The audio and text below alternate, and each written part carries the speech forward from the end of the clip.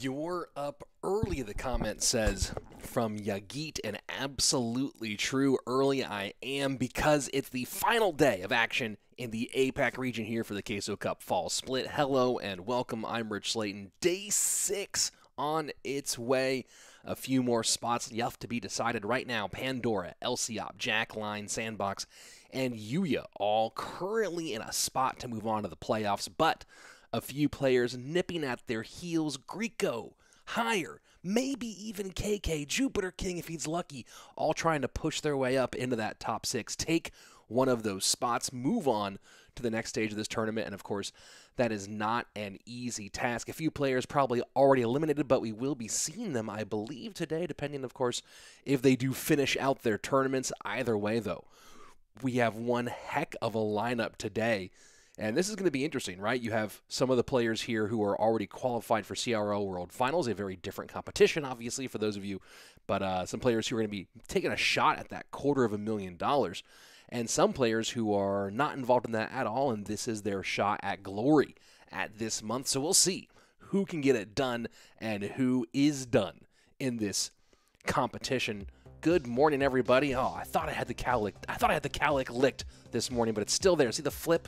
Oh, I was so happy that it wasn't there, and then I didn't put anything in my hair, and the corner flipped down, and here we are with the flip in the morning. Hello, everybody. Welcome.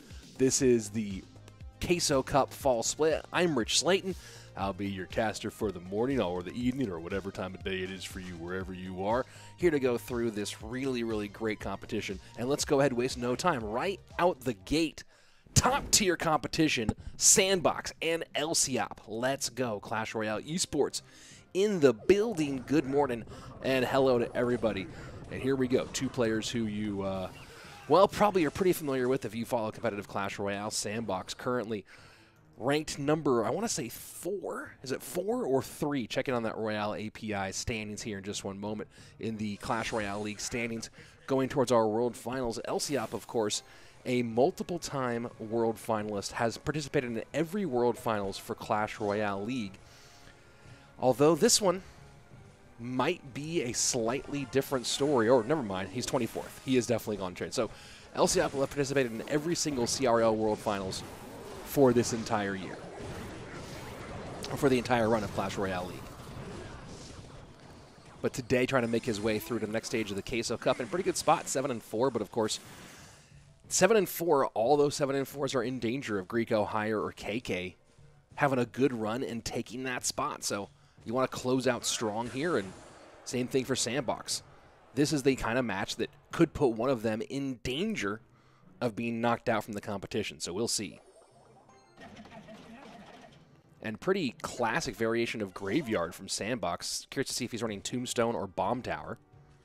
Tombstone is certainly old school, but has been popping up a bit as of late since being recently buffed a tiny.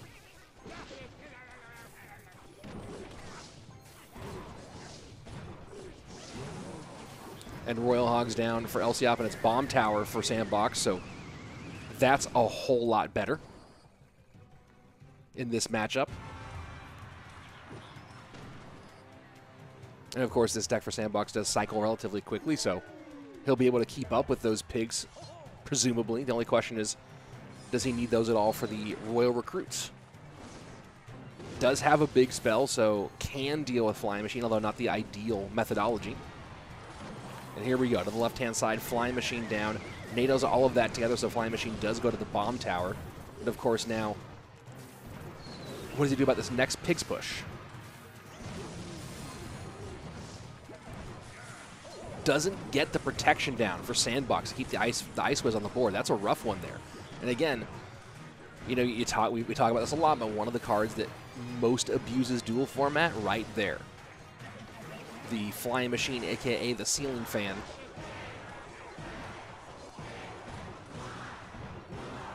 Absolutely brutal in these dual mode matchups.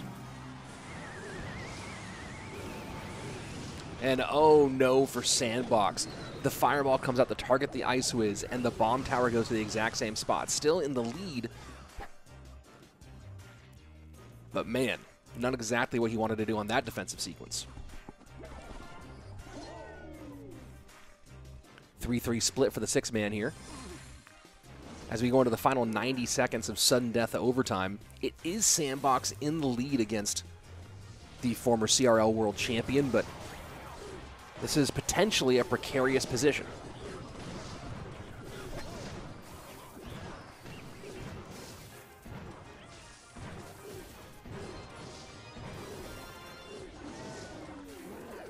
Graveyard in, Baby Dragon high, Bar Barrel does come out to protect, but not going to protect that much, so that now the Zappies have to do the same thing.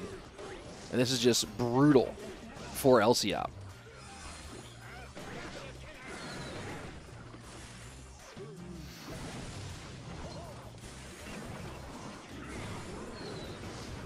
Now this is where things start to get a little interesting, but no, the control of these flying machines has been really expertly done by Sandbox. And notice now trying to build up from the back, play some defense, and then also turn it into a push, but that's going to be too little too late. Sandbox with a nice win here to open things up.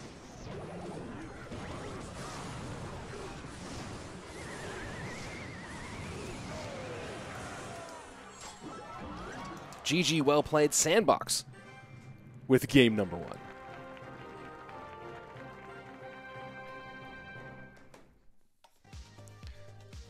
Well, you know, you talk about tough matchups, and that's a brutal one there for Lciop. Of course, Sandbox playing the defense part of it very, very nicely. So, well done for Sandbox, and that's why he's one of the top players in the world right now. But, man, if you're on Lciop's side, and that's, again, people talk about the rising skill cap of Clash Royale, where, obviously, Lciop's capable of winning that matchup against regular human players, right? But up against a caliber player like Sandbox, he's just not going to get it done in that situation. It's really, really unlikely and really, really difficult for anything like that to happen. So a tough outing there for Lciop in game 1, of course, does have some more to go.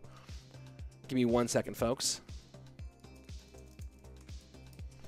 Let's see, taking a look at the chat here for a moment. Sandbox going to win, I think, says Big Gorilla. OP Sandbox says Kumar. And, yeah, Lciop doesn't rely on the flying machine. And that was the big thing. The flying machine was absolutely huge, really, really important. But one of those things where, man, if you can't get past the lockdown defense and the use of the NATO Baby Dragon, specifically, the Ice Wiz was in there, but really the use of the NATO Baby Dragon to control the flying machine action was really, really critical for Sandbox. Here we go back into game number 2. Let's see if Lciop can turn his fortunes around.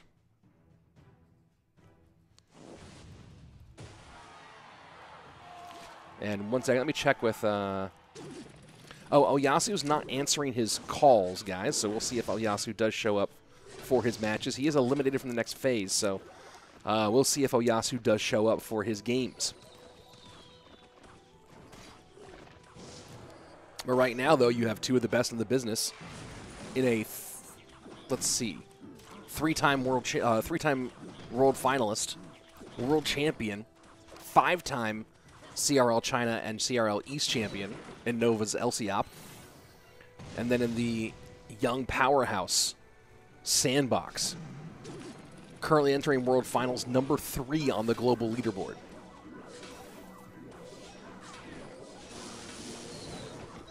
And Lightning on defense shuts that down, so it's Pigs for Sandbox this time out, and he's going up against Bomb Tower Snowball.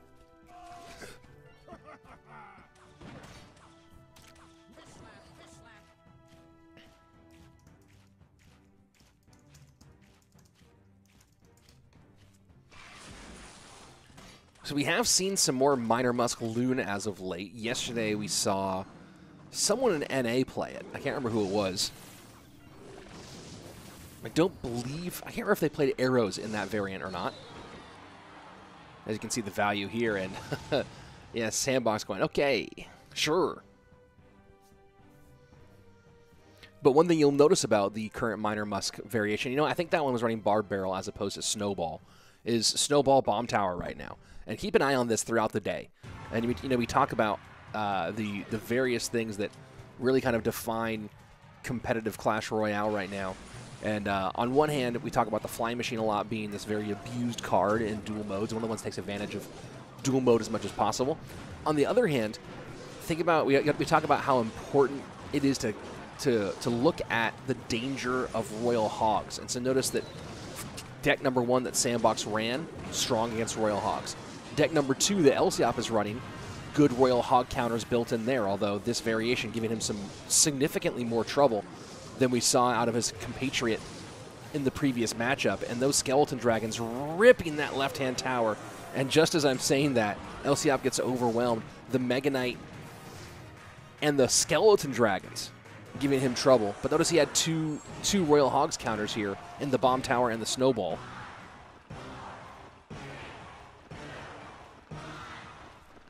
Royal Hog's certainly a game mode defining card, and as you see there, Sandbox able to break on through and take full advantage.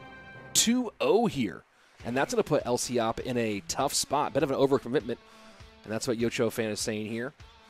Lciop overcommitted 100%, and that's Clash Royale for you. You stretch yourself too thin, and boom, GG, well played. And Yocho saying, let's see. It was, H saying it was Sergio Ramos playing it with Stab Goblins yesterday. There you go. Sergio Ramos was playing some minor Muskaloon, kind of going classic, but with a bit of an but with a bit of a variation. And yes, that was pretty easy. Wait, there we go. That was pretty easy for Sandbox. Absolutely true. So, guys, we'll keep an eye on whether Oyassu does show up for his matches today or not. Not entirely sure. He is scheduled for he's scheduled for 2 matches today, but now that he's pretty much out of the running, we'll see if he does come in and actually finish his gameplay. But that was Lciop. Sandbox. I think up next is going to be Yuya and JupiterKing. That should be the next on our schedule, so I'll keep you guys posted, of course.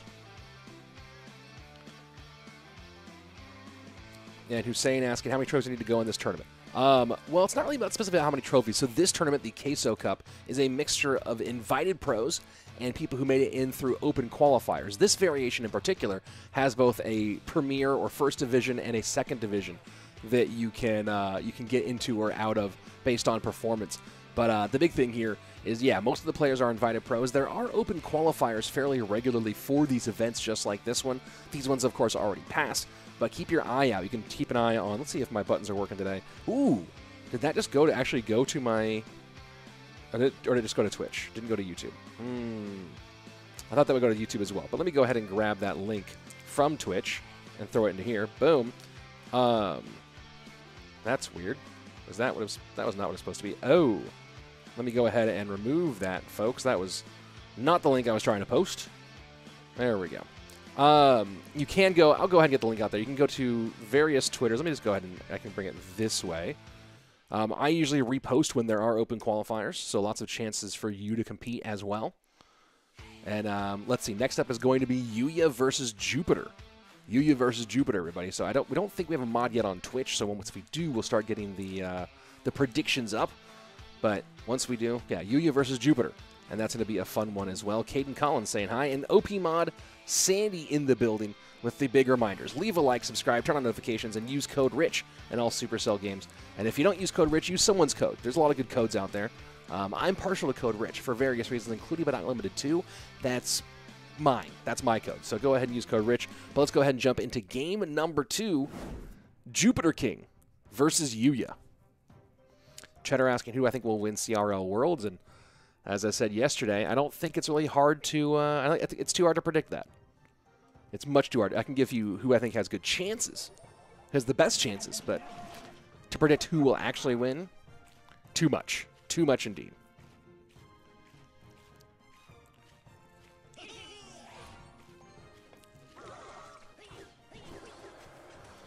And Yuya coming out with Classic Witch in game number 1. We have seen a bit more Classic Witch lately. Not, of course, as much as we saw in the Witch meta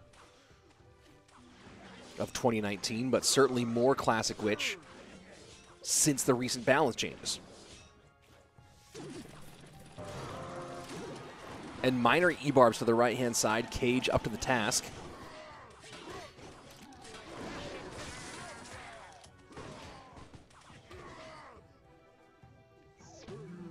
And Royal Hogs split down the middle. And going to give a little bit extra juice to that right-hand side. That Brawler is going to be an issue. That Brawler is going to be a huge issue. Fishboy not going to do enough, and that is an absolutely shredded tower on the right-hand side. Yuya in a lot of trouble, 906. And look at that, the Hunter on the left. So both lanes get brutalized, and JupiterKing with a really opportunistic push, getting in front of the pretty much one-shot troops and absolutely crushing it.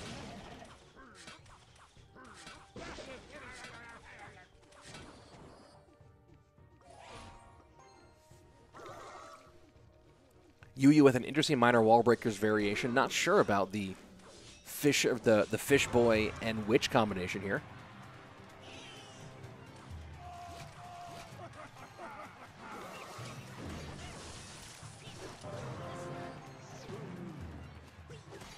And haven't seen a building yet out of Yuya, which, and there comes the Mega Knight.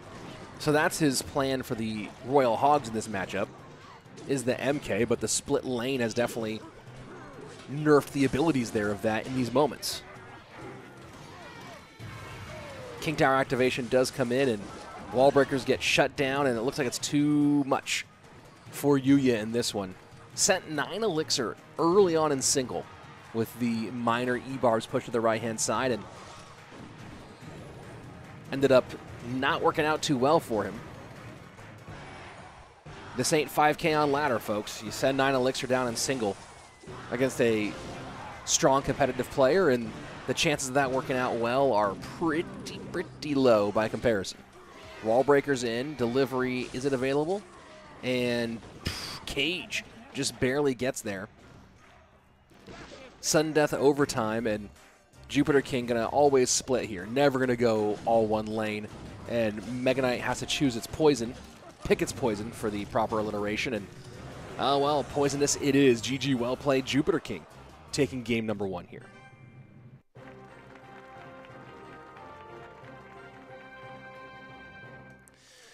Whew, yeah, that's. I wish we had replay here, because that early moment going with the, oh, I guess we don't have the standard music there. That early moment going with the Elite Barbarians minor push into the right-hand lane, maybe, just a little bit too much for that one. And yeah, extend yourself that thin, and he paid for it, and paid for it big time. So that was weird, says I Am Levante. Yuya's deck was, well, there were minors. There was a minor. There were wall breakers. And E-barbs aren't that weird in minor wall breakers these days, but the Witch and the Fisherman, just a little bit interesting in this matchup. And here's the interesting thing about that, right, is that now you've taken out most Royal Giant decks. And so that makes things pretty easy here for JupiterKing. Now he can eliminate Royal Giant. He can eliminate most. He's unlikely to see. You're not going to see classic Lavaloon, although that'd be an interesting switch from Yuya to go with a classic style Lavaloon rather than Lavaloon Minor, which is much more popular these days. But you most likely take Royal Giant out, unless, of course, Yuya stays off meta, which could be interesting. But, you know, it's one of those factors where now if you're Yuya, you kind of have to stick with either going off meta or go with something predictable that now JupiterKing has good information to build a deck against. So really, really challenging situation here for him against a very, very talented young man. Does Clash Royale give money to the final winner? Tell Slow, please, I am from India. There's a big prize pool. I think this one is, I want to say, $32,000 prize pool. I have to check the rules for this event again, but yes, there is money. There is a prize pool for this event, and it's pretty darn big. So it's somewhere between 30 and 40,000. I can't remember which one it is. Let's see. Yuya couldn't get that damage, says King Pete, and that's absolutely true. Yuya unable to really break through in any meaningful way, and that can be the frustration. Hey, Sandy coming through with the £9 super chat. Let's go. Coffee and burritos time. Yeah, it's always coffee and burritos time, although waiting on coffee because my coffee machine is very loud and my kid is very asleep. Wall breakers split at the bridge to open things up here for JupiterKing, and picked up pretty easily by the Cage. So you see the cards played in game number 1. None of those available for those players in game number 2.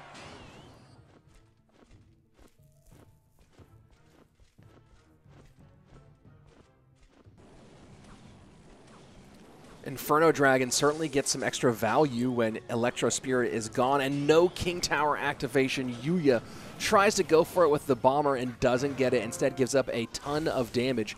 And now this Electro Giant should get pretty heavily shredded here by the E-Barbs and Mother Witch, and it does. Plus that Inferno Dragon can be taken care of. So you saw the zap, a nice zap out of JupiterKing. Maybe getting a good read here, knowing the E-Spirit was out, and that makes Inferno Dragon more viable. And so he wanted to make sure he had a good reset in there. And rather than going with the E-Wiz, goes with the zap. And then, man, that attempt to activate King Tower from Yuya. The Mega Knight did not quite leap far enough inside, and so the Bomber played to the far right-hand side of the, or to the right-hand side of the King, not in range to pull. And you see the results here.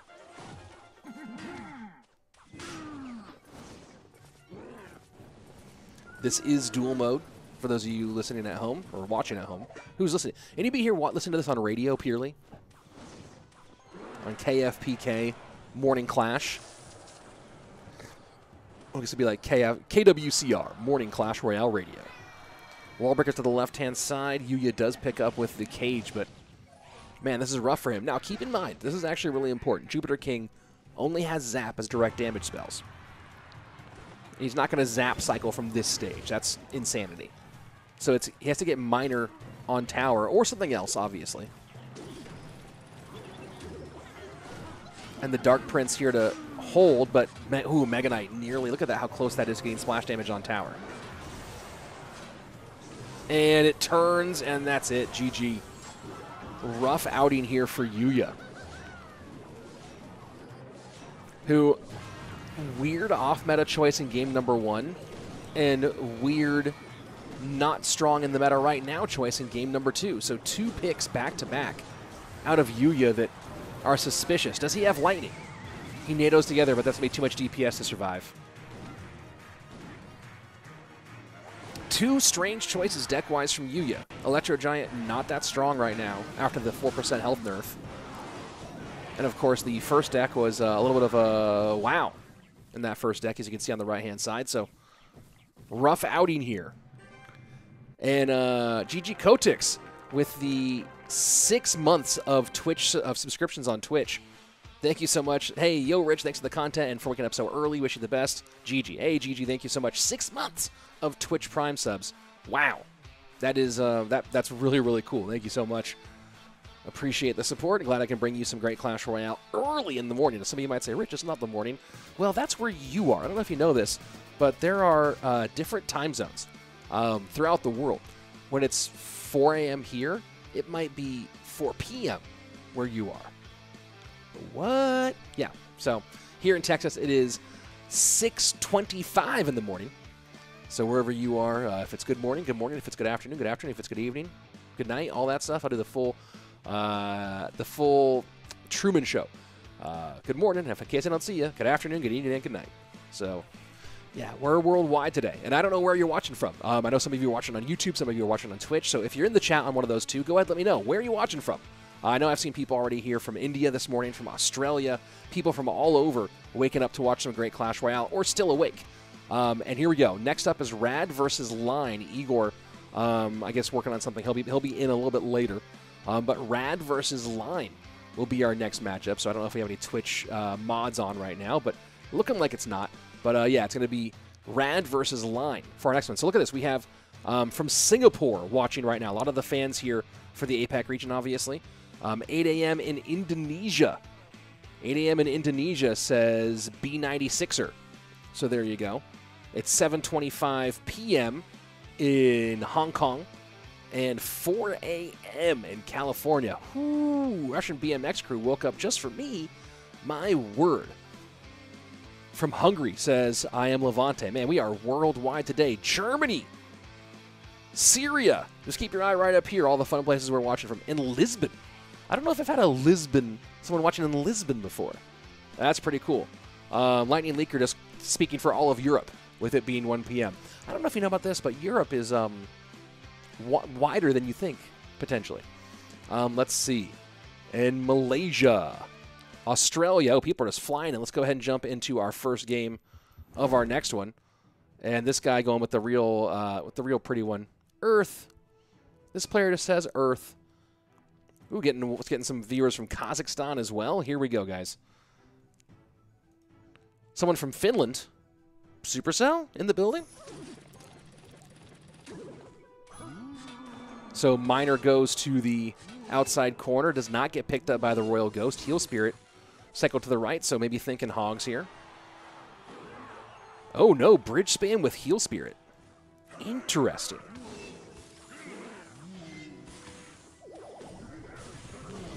Heal Spirit is an interesting choice to go into a bridge spam deck. And then Miner in a... Every other piece here looks like Graveyard, except for Miner from Line. Line, the no-tilt world champion from 2020, which was a big worldwide, everyone entered competition. Almost sort of like a precursor to CRL 2021 in some ways.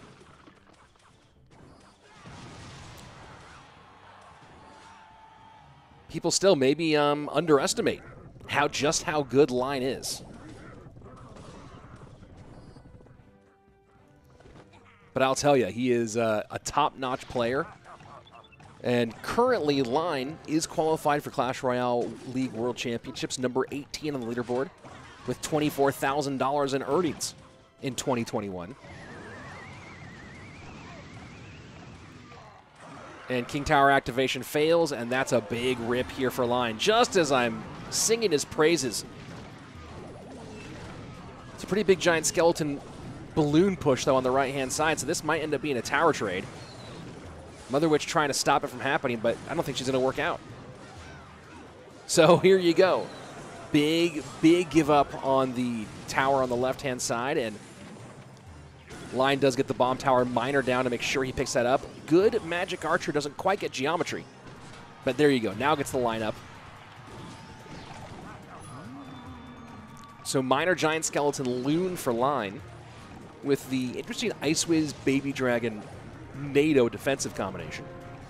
And Rad running Bridge Spam with Heal Spirit, and currently in the lead.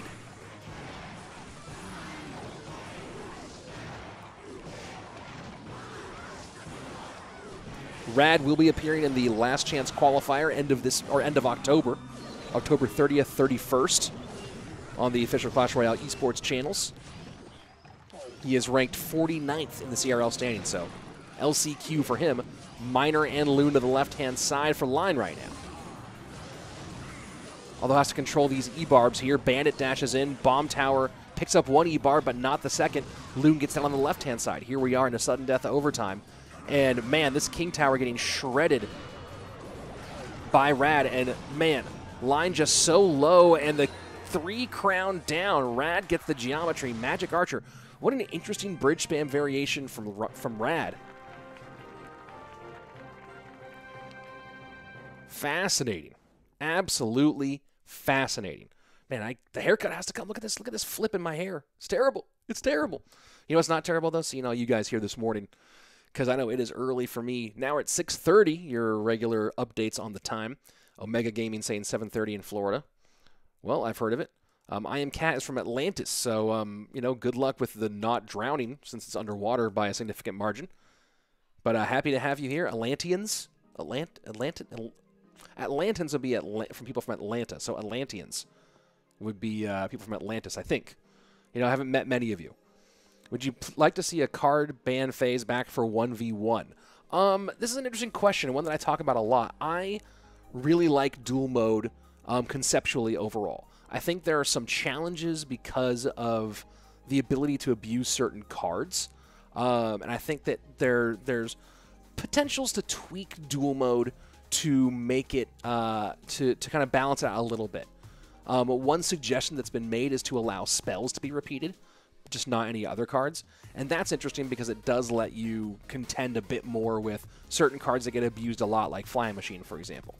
But bans are an interesting one because they do take a card fully off the table. I don't know if I think bans and dual mode together make sense. I think it's one or the other. And the reality is now we're at over 100 cards in Clash Royale that if you're going to do bans, you have to do more than one ban. A single ban doesn't really accomplish a ton in limiting deck variants and in helping you actually make your analysis. So I would say that if you're going to do bans, you have to do double bans of some sort, and that starts to get to be a lot. I experimented on this channel with a bunch of different ban ideas in 2020. Experimented with double bans, experimented with triple draft bans, where you actually, the players went back and forth drafting their bans, and limitations where you could only ban at most one spell, at most one building, things like that. And it was interesting. It was compelling. It's always an interesting question, though, of what's the best format for competitive. I think that dual mode has the ability. I think currently it is the best format. I think there are some tweaks that can happen. Obviously, the debate over whether pre-submitted decks or not pre-submitted decks. I think that not pre-submitted is better competitively speaking. But then it's the question of how does a league want to be run. So yeah, it's an interesting question. And the Royal Hogs going to the right-hand side. So overall, I think dual mode is and can be better than bans. Just we need to figure out a couple things here. We're still in the first year of dual mode being the norm for competitive.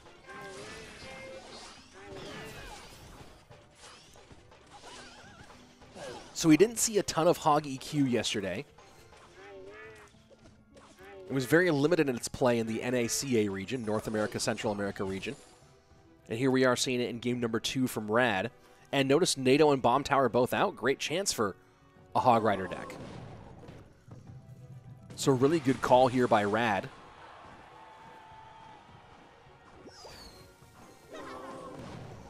Arbon USA, Arbassin US saying it should be single use for units and twice use for spells. Interesting idea. You can't use a spell 3 times, but you can use it twice. That is interesting. It starts to get complex, though, right? And so that becomes a hard question to answer about the complexity. Here we go. Magic Archer does get one lineup there for line. Oh, lineup for line. See what I did there? Nice.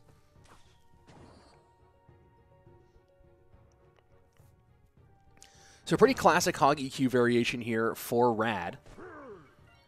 Surprised he didn't go Bomb Tower just with the prevalence of Royal Hogs, but I guess he's thinking that between the Tesla, Ice Spirit, Valk, Log, and Firecracker, he can handle it. Of course, you see that -1 trade for line going to happen a lot of the time here when that Firecracker goes down behind the Princess Tower. And a great Tesla. Wow, what a great Tesla from Rad. Although now what does he do for the Royal Hogs, though?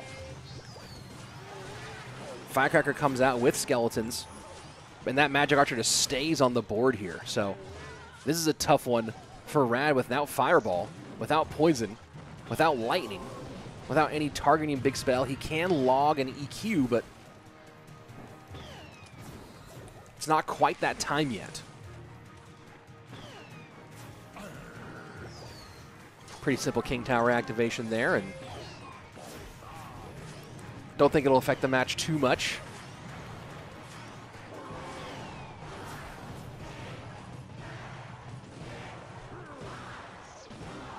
And does that Hog turn into skeletons? There we go. Wonder what the kite was going to be for the Mini P.E.K.K.A. No connection here for the Hog Rider. Don't expect many of those to get in here against Hunter, Log, and Mini P.E.K.K.A. But keep an eye on the way Rad cycles here on defense. As long as this game is close going to the triple elixir, it feels like it should be Rad's game. And a Hog hit gets in. That is not what line needed right now, but Royal Hogs touch too. 1161 to 961, 200 HP on the dot. Thanks for the easy math there, fellas.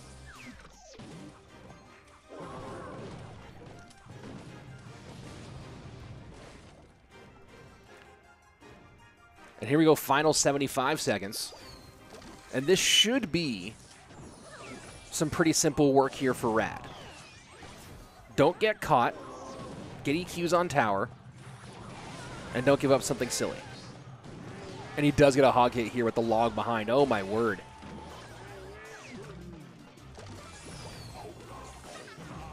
Magic Archer knows that Tesla's going there, but just can't do anything about it. Log to knock back. Both Skellies finish this off. The EQ gets in. And here we go. Royal Hogs, but they will not beat out a Tesla. Magic Archer doesn't get geometry. It does not touch.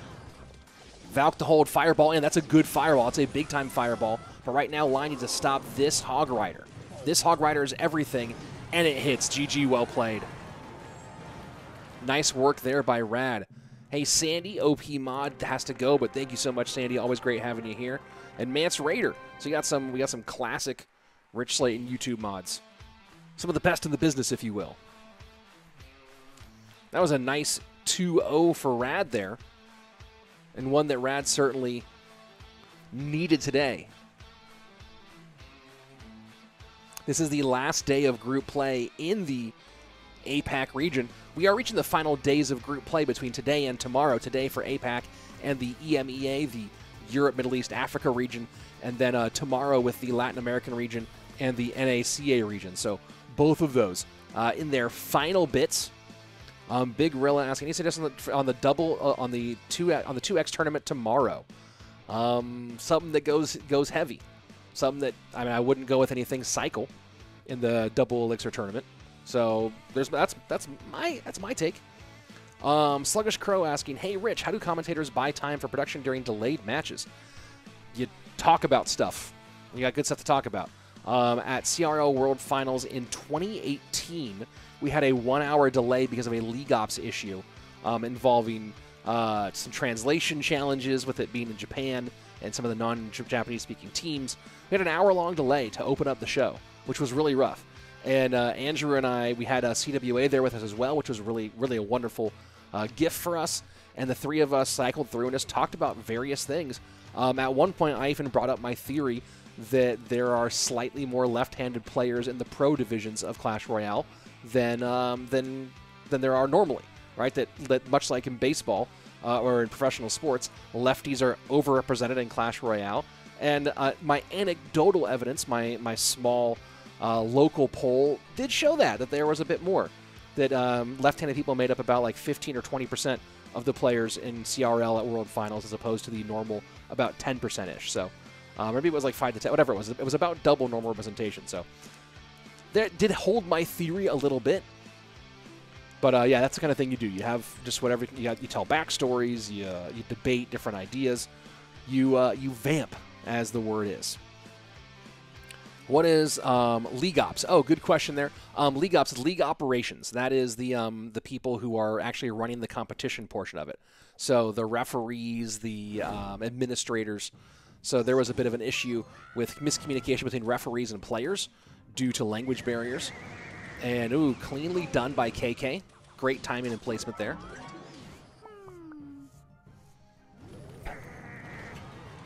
And Jack's certainly not happy about that one. And what? KK running. Let me clean off my glasses here. Pump. And against Earthquake, that's going to be a it's going to be a tough one there. KK running Pump, which between being taken out of starting hand and of course the addition of Earthquake.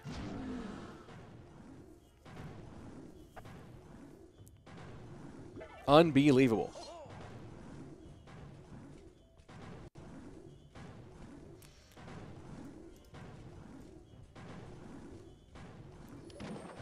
Yeah, Harshith saying pump. Wait, what? And that's the correct answer here. Against EQ is the rip.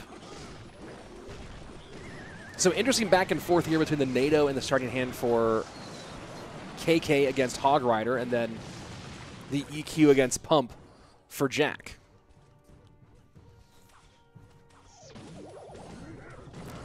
Really strange choice going Golem Pump here from KK. I guess he was betting that we're not really in an Earthquake-heavy meta right now, but Jack goes Hog EQ game number 1. I am Levante saying, Rich, can you face reveal for 50K special? What do you mean? My face is on stream all the time. My face is pretty revealed. KK golems up into the left-hand lane here, not having done much damage so far. Jack going to, of course, pressure the right-hand side. Lumberjack will shut that down a little bit, but still, one shot gets in, 14-24 remaining. Skelly should be here to pull, and doesn't pull. Instead sets up low and goes bomb tower. Going to take 2 lumberjack shots, but mitigate most of that damage.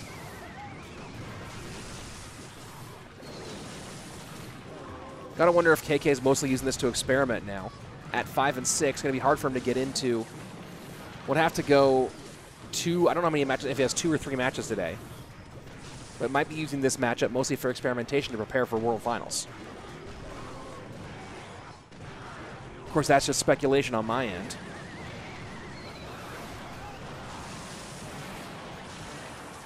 And that is a ton of damage. Unbelievable. KK with the lead now. Gonna give up a hog shot. But just like that, KK gets back in it.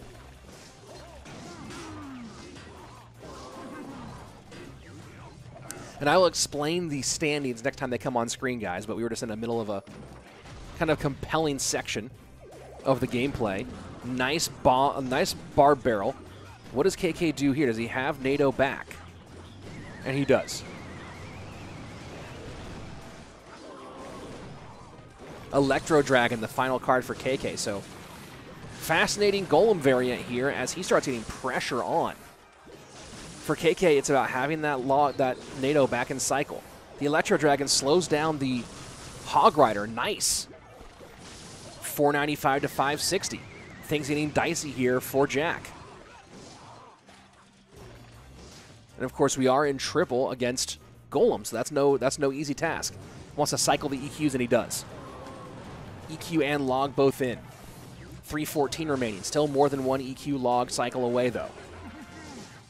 Knight and delivery down. EQ down one more time. Log will not finish off. Has to get back around one more time here and do it before this damage gets on tower. Log to the right-hand side. Can Jack get to EQ in time? 68 HP, and he does. Perfect EQ cycle. Shuts it down. GG, well played, Jack. Great work there at the end to get that done. Great work there at the end. Fuzzby Jess, ooh, with a tier 1 sub over on Twitch. Second time, 2 months in a row. Thank you. Thank you, Fuzzby. I think that's Sakina.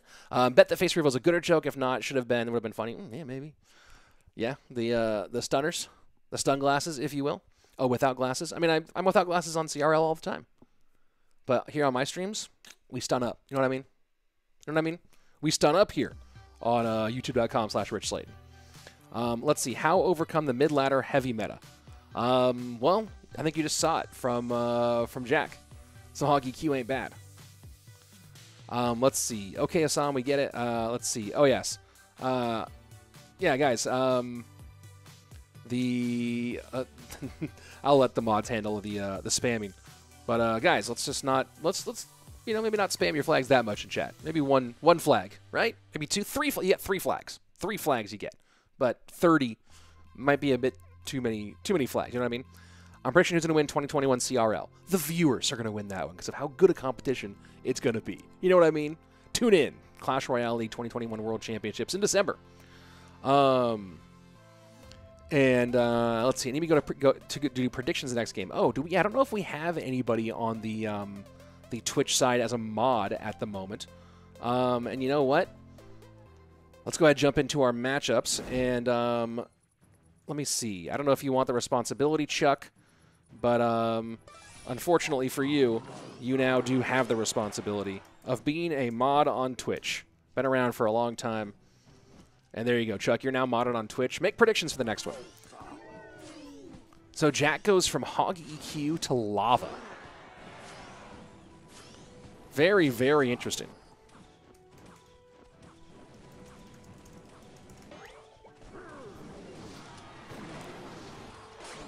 And guards here for Jack. Guards with the recent buff. Certainly seeing a resurgence after being kind of dead for a long time. Mostly seeing them in lava right now. So about explaining the leaderboard. Yes, Bossy Ozzy. When it comes back up again, I will walk us through it.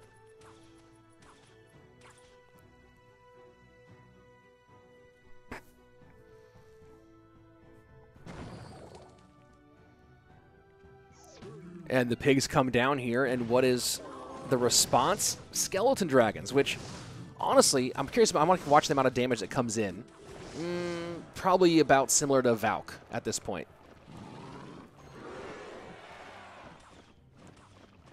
Man, Royal Hogs are just so strong right now, and Jack playing without a true Royal Hogs counter.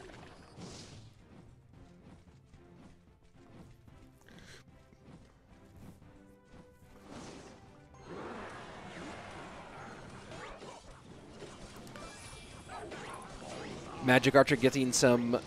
Oh, does not get the Lumberjack here. The Lumberjack goes right around the Magic Archer shots. And it's Lava Clone. I guess I should have seen that coming when I saw the bats and the Lumberjack. Well, Magic Archer will be very nice in this matchup here for KK.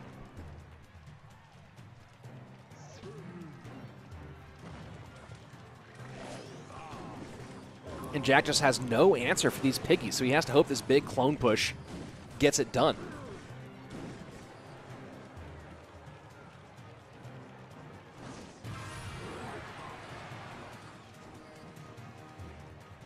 I didn't know anybody was running Lava Clone right now, but leave it to Jack to get something different in there. Cannot get the Magic Archer off the board, though.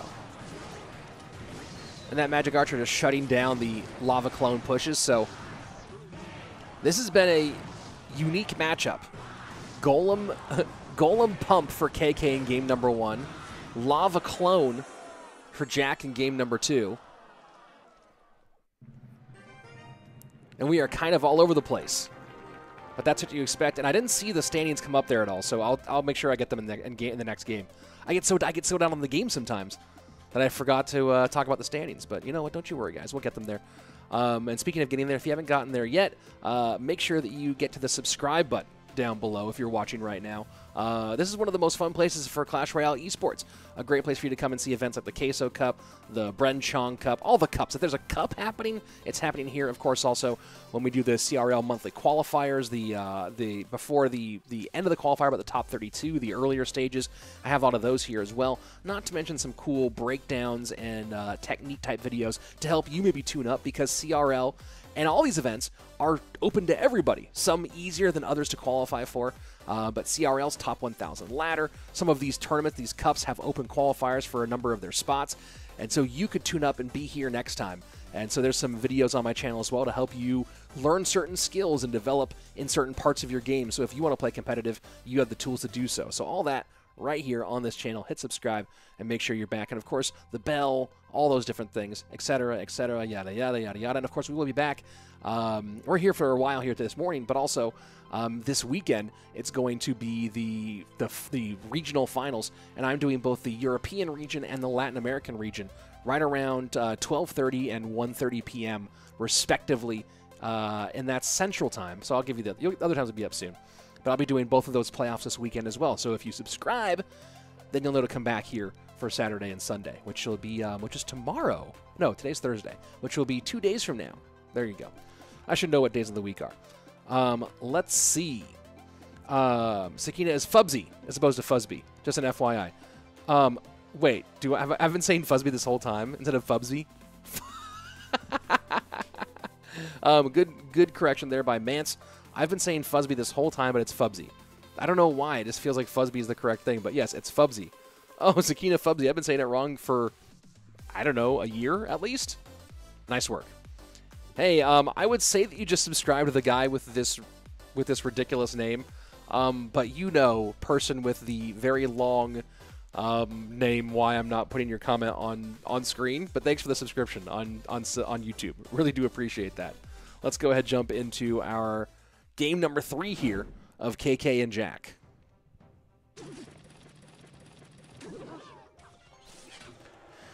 Miner to the outside. Mega Minion in response. Maybe poison for KK. Oh, no, it's going to be Miner Loon here for KK, so no poison, I believe. We'll see if he's running arrows. Valk comes in late against the Graveyard.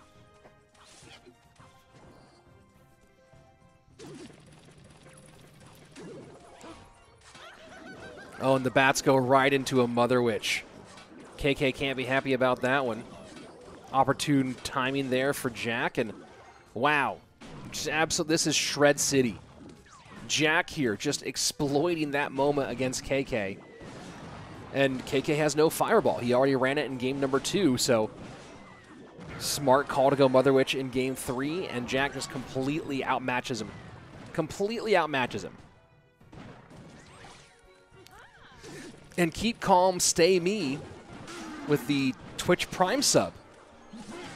Thank you so much, Keep Calm. That's amazing. First time subscribing, well, welcome to the Twitch channel, brother. And welcome to a harsh loss here, KK. Jack outplayed the interesting matchup in game number 1. Very close finish. Game number 2, it was a nice shutdown performance by KK, but then game number 3...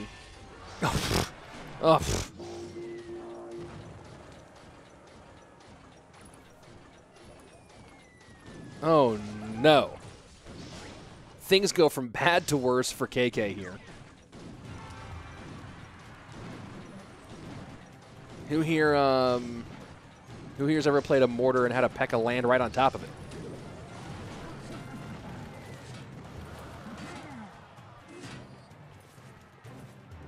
This is real rough.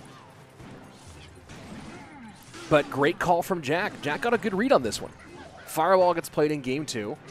And he goes, oh, you played your Fireball, did you? Let me throw Mother Witch into this graveyard deck.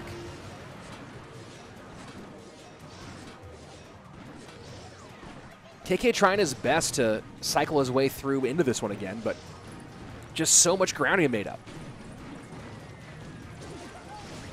Goes Miner, and oh boy, pick up there, nicely done by Jack. That's to be it. GG. GG here. And the good game from KK, same from Jack, and yeah. You know, you got to imagine that KK is experimenting a bit with CRO World Finals a fair ways away here in December. And that's, you know, not really in a great position to qualify for this event, or for the next stage of this event, plus having World Finals in December. You see a lot of players, KK himself, experimenting a little bit. You got to chalk some of that up there, but Jack does a good job of taking advantage of that experimentation and firing right back. So let me go ahead and find out what our next matchup is going to be. Hard one to watch, though. Who even plays P.E.K.K.A with Mortar, says Pranav. Well, Jack did. So there you go. Jack got it done. What is the best Hog EQ variation in your opinion? My opinions are all colored by dual mode, so it's hard for me to say like what the best variation is. Do you think Night Witch is dead or even Golem Night Witch? Golem Night Witch is dead. Night Witch is alive in Graveyard right now. Rad versus Jupiter is next for people on Twitch. If anyone's doing predictions on Twitch. And let's see. I don't know if anyone is. Hey, it's Brittany is in the house. Hello, it's Brittany. Mwah. How are you? Yeah, Rad versus Jupiter is next. Rich, let's see. What games are you playing? Well, I play this one quite a bit. Play a lot of Apex. Those are my 2 mains. Egor number is your list. It's like where does Egor rank on my list? Well, right now, I don't even know if I put him top. I mean, I guess I put him top 20. He's not top 10 on my list right now, though. Egor's top 20, but purely based off of his ladder play. He's not playing well in competitive. I think Egor is. Egor needs a coach with a firm hand for competitive, and that's just not the case for him. So Egor is still a top tier world level ladder player, but not so much in competitive these days. LCQ. Akash Singh asking, where will the LCQ be broadcast? The Last Chance Qualifier, that's the LCQ, which is where the number 25 through 56th ranked players in CRL make their last gasp attempt to qualify for World Finals. That will be October 30th and 31st on the official Clash Royale esports page. I don't know if they're here, but if they are, they can go ahead and link their own channel, because I don't have the link ready right now. The description should be in my show notes, by the way, the link. You can probably get that one there as well. Let's see. Wait, what did they do to Night Witch? War Llama. You might want to go open your app, dude. Or, let read the balance updates, because Nightwitch took a beating, let's put it that way. Bomb Tower or Tesla? Right now, Bomb Tower because of piggies. I prefer Tesla, but right now, Bomb Tower. I prefer Tesla because of the ability to dodge things, like EQs in particular. But Bomb Tower is better right now. Let's see. Who's the best player according to you? I mean, of all time, of right now. That's always different questions. Bossy Ozzy. Hey, always going to cut out. Always a pleasure being here. Rich, I'm going to check out your channel later. Have a great rest of the stream. Oh, thank you.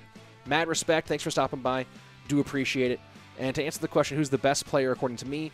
That's probably too hard for me to pick. I mean, like, Mo's the easy choice to make right now. But we'll see if Mo and Lucas are both as good in this meta as they were in previous metas. So that's going to be an interesting question that we'll see in the future. Let's go ahead and jump into our next matchup, Rad versus JupiterKing. And Tristan saying, no, Rich, EQ, it's hidden Tesla. No, what I mean is you can dodge by placing the Tesla high. You can still pull by placing the Tesla outside of the EQ to the... what I mean is from the... it's harder. You can make it so you cannot hit both tower and EQ.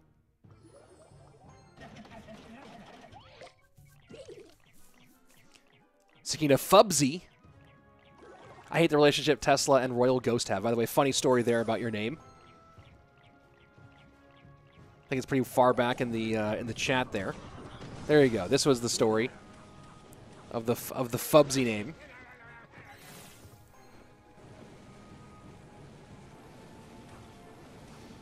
And Juice WRLD heading to school. Go study hard, Juice WRLD. So game number 1 here. And keeping an eye on the CRL World Finals watch, JupiterKing in the last chance qualifiers, ranked 42nd, so Rad and Jupiter, of course, both in that mix for the LCQ, but it is the LCQ, right? It's not the Q. You didn't qualify. It's your last chance to qualify. So going to be a tough outing for both of those guys. Rad's group is bracket B, where the way that the last chance qualifier is built for CRL is each player will have to play through a 4-person bracket. You win twice, you're in. You lose once, you're out. Schwarzen, Benzer, Betfus, and Rad all in their group. JupiterKing has a very tough group as well, with Codigo, Faust, Kazutun, and of course Jupiter. Faust might be the real tough one there, but Codigo, don't count him out there either.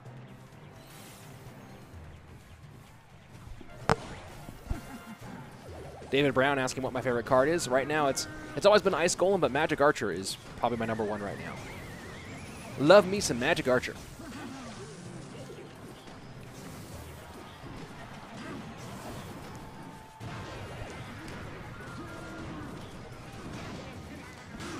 Electro Giant deep in there right now, and the Lightning to clear off the rest of that one.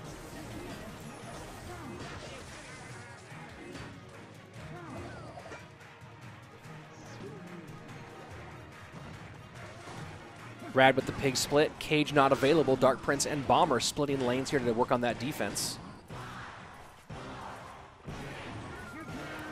My favorite spell, McGaming person, is NATO. It just does so many cool things. It's also maybe the most important, like, impactful spell in the game. Very few cards have impacted the game to the level that NATO has.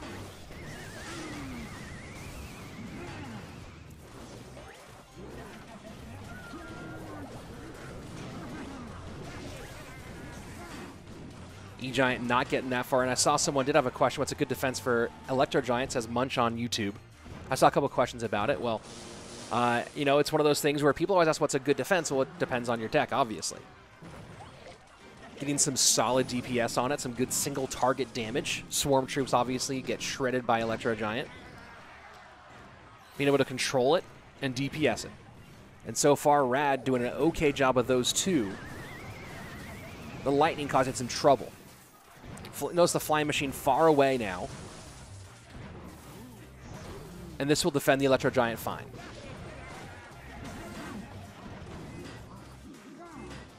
And he really wants that brawler in front of the flying machine, and he gets it. And a 3-3 split here.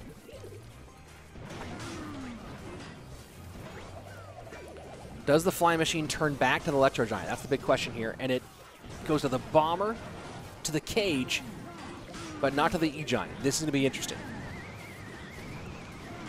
Cage to pull here. 25 seconds left. 11:21 to 15:56. Electro Giant's going to get away from here. How much tower damage does it actually get, though? Flying Machine gets on tower. Flying Machine gets on tower. Oh, my word. What a brutal mistake here. What a brutal little bit to slide through. Lightning gets on tower. Fireball needs to come in here for Rad. Will he have enough? And he does. Does the NATO come in from JupiterKing? And it doesn't. NATO comes in on defense, not on offense. On defense, not on offense. And by 24 HP, Rad takes the win. Oh, wow. So you wanted to see how to beat Electro Giant? There you go. You just saw it. What a finish. 24 HP. Man, that NATO, I mean, you kind of feel there for JupiterKing, but he needed to be able to make that adjustment and get the NATO on offensive rather than defensive. That was absolutely rough. That was absolutely rough there. Oh, you know what? We have no music. Here we go. Watching a Royal Ghost pass a Tesla is what Cupid feels like watching a junior high school dance. Oh boy, I never heard the Cupid junior high dance. That's hilarious. Thoughts on Mini P.E.K.K.A? He is small and likes pancakes. Those are my thoughts on Mini P.E.K.K.A. That was a brutal one. Mr. Gaming Person, I need help getting out of Arena 12. Win more games would be my advice there. This guy who has the name I'm not putting on YouTube in the YouTube chat. I can't respond to you because your name is ridiculous. I'm even gonna write right at you. Your name, dude. Your name. I'll put that in the chat, but I'm not going to throw you up on screen here. So sorry if you unsubscribe, but maybe don't have that be your name, dude. That's a lot. That's a lot. Let's see. Franz Kahn saying, use the pink glasses. The pink glasses, I lent them out to a friend to wear for an event. So, you know, unfortunately, the pink glasses are not in the collection today. I have to either get them back from him, fingers crossed if I ever actually do, or get new ones, which I've had 2 pairs of those already. So yeah, I'll probably get some new ones eventually soon. Let's see. That's so rough, but if he had defensive NATO, the pigs would have got the tower. You know, I mean, I think they would have, but I don't really know for sure. It's my brother's account. My name is Aussie Dog. I told you, said that guy. What? I don't, dude, I'm reading 2 chats. You know, I don't see Aussie Dog anywhere in the... Oh, there's Aussie Dog. Now it's proper name. There you go. There you go. There's your proper name. I'll respond to you on that one, but I have 2 chats and gameplay and a bunch going on, man. So to anybody, if I don't get to your comment, if I miss you a bunch of times, whatever it is, I'm managing Twitch, YouTube, gameplay, a bunch of stuff going on. So, you know, it is what it is. Let's see. Sakina Fubsy. I thought of the most awesome jokes. How did Mini P.E.K.K.A lose enough weight to be a mini P.E.K.K.A? Man shakes. Like pancakes? Man shake. I see what you're doing. Let's see. But I can't change I cannot change the name of the clip. So there you go. I can't change your name on what comes up here. Let's see. I'm not going to answer that question. Man, you guys are just asking questions that I like. A lot of you guys are trying to put my chat into some ridiculous spots. How would you react to someone who uses the witch in esports? We've seen it. It's rare, but we've seen it. Let's see. Can't you have Morrow, which great name by the way, Morrow. Oh my God, Rich, can't you do everything all the time at the time at 6 a.m.? Well, it's 7 a.m. now. I have no excuses anymore, Morrow. Morrow also, yes, I am streaming on both YouTube and Twitch, guys, for those of you watching. Morrow is the name of one of my favorite all-time mixed martial arts commentators, Mauro Ronaldo, longtime MMA and now pro wrestling commentator. And, well, good morning, kiddo. Hold on, we're going to have a little guest on my lap here, guys, and I'm going to have to take a break after this game to go and I'll be back. I'm going to go take him. But for now, we're going to cast this game. And then in between games, I'm going to go ahead and take young Slayton here. Good morning, buddy. How are you? Oh, you're showing me Trog and Bracken? No, this is Dangly. Oh, that's Dangly. Oh, you have Trog and Dangly this morning. Okay. So Slayton Jr. in my lap for this game, guys. So I'm going to cast the game so that he can understand it as well. And then I'm going to go take him to I'm gonna go get his mother to wake up. And there we go. The next match, let me go ahead and ask what the next match is going to be. Did the standings come up yet? My son came in and woke up. He woke up. Good morning, buddy. How are you? You woke up cuz... Ha. Well, so, Jack, those are called the Royal Hogs. Those piggies on the left-hand side, they go and attack that side. No lumberjack there. I misspoke there.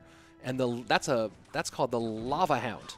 So the big Lava Hound, he's like a dog made of fiery rocks. He goes over to that tower. And Rad, who's this player down here, he's playing a big ol' heavy deck, with a miner. The miner goes under and goes to the back of the tower, and the poison, though, doesn't quite, never mind. Gives the lead here to Rad. So look at those numbers. Up top, 1429. Up bottom, 1622. So that means that right now, he's winning. Rad is beating that guy JupiterKing up there. Do you understand?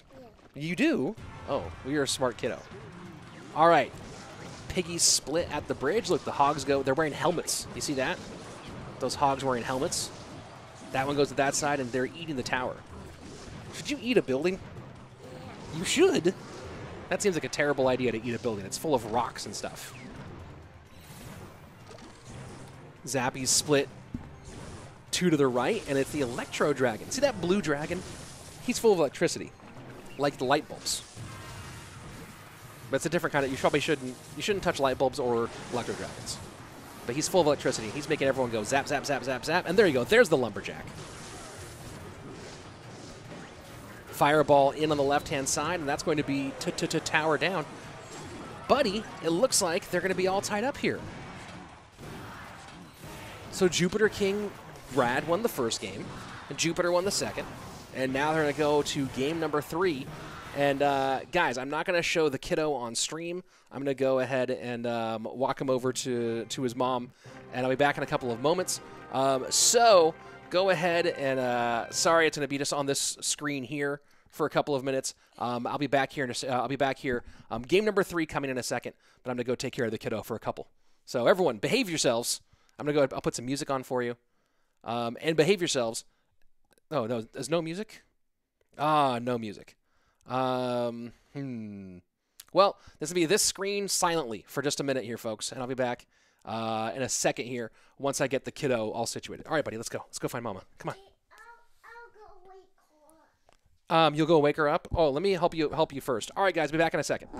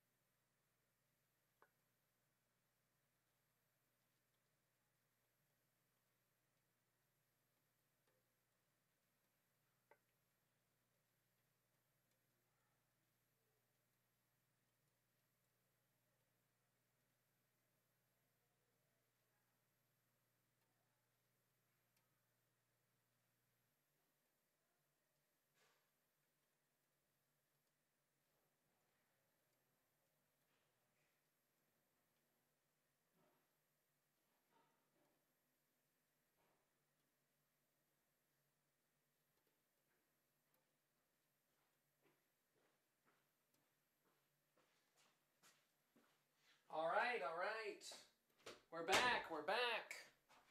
Hello, hello. Sorry for the delay there, everybody. But back just in time for the game. Back just in time for the game, folks. So here we go. Hey, sorry for the delay, guys, but being a dad comes first. And the kiddo was awake, needed to be taken to his mom. So here we go. And I made it back just in time for game number 3, so that's nice.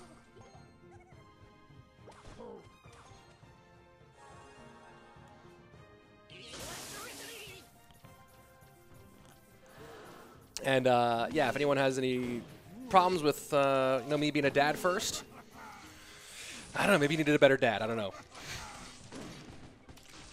But right now we're having a great game between Jupiter and Rad. And I think this is the first RG of the day.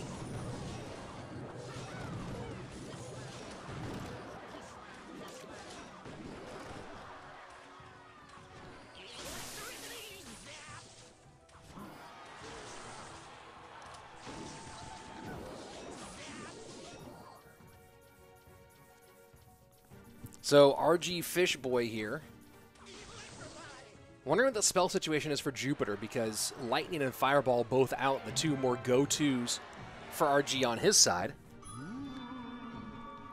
Probably Lightning for Rad. John Kennedy, I was just getting my own kid since he woke up. I get it. Thank you, John. If you're not a dad, it's hard to understand.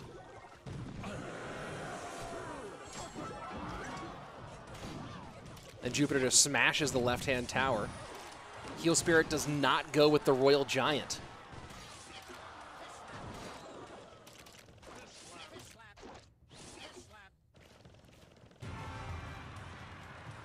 It will not be Fireball either direction. Both of them already used it.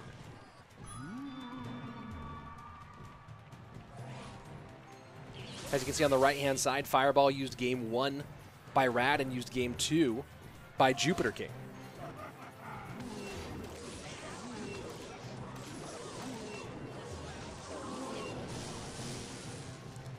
Solid Lightning here for Rad and double RG push.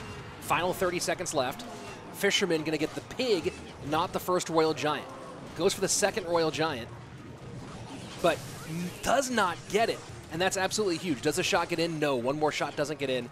And looks like Jupiter going to hold on here. Rad's going to try to RG again. Skellies, do they stop the pull?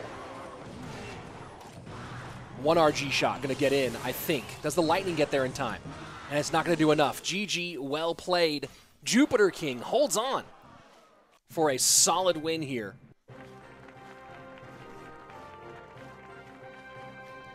And there you have it. Jupiter taking the dub. GG, well played.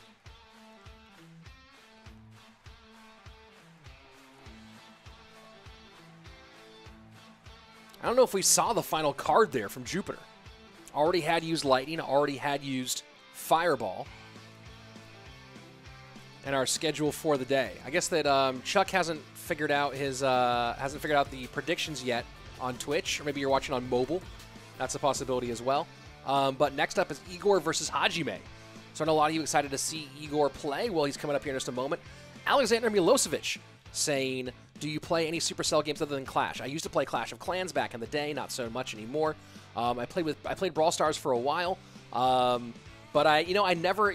I'll be two things. One, like CR takes up so much of my time, and two, I never unlocked a legendary. After playing for a long time, I never unlocked any of the legendary brawlers. I was just like, I just wanted a legendary so bad, and I got frustrated. But no, mostly I pretty much stick to CR. I've played the others in fits and spurts, but come on, Clash Royale's my mobile gaming love of my life. Come on, kiddos. Sorry, Rich says Chugline, dude, I'm just messing with you. But if you can figure it out, that's cool, and if you can't, that's cool too. Let's go ahead and jump into it. Hajime versus Egor. And so here we go. Let me explain the standings finally, the color coding. 1, 2, and 3 is gold, silver, and bronze. They qualify for the playoffs and, I believe, get a portion of the prize pool. 4th, 5th, and 6th in the green. That means they qualify for the regional playoffs. So top 6 from this group stage will qualify for the regional finals, which you see on the top right is next up. That'll be this weekend. 7 through 12, they do not qualify, but they remain in Division 1 for the next season of Queso Cup, which I believe will be most likely in the spring at some point. Maybe in the early spring. We'll see. And then 13th and 14th. The bright red is automatically relegated to Division 2, and the soft red, 13th position, has to play against the top 2 players of Division 2 for a spot to stay in Division 1. So long story boring. 1 through 6 qualifies for regional finals. 7 through 12 does not qualify but stays in Division 1 for next season. 13 is risking relegation, and 14 is automatically relegated. That's what those color codings mean. Hajime plays Mortar. Easy connection here. Flying Machine will take it down, but not before a ton of damage in.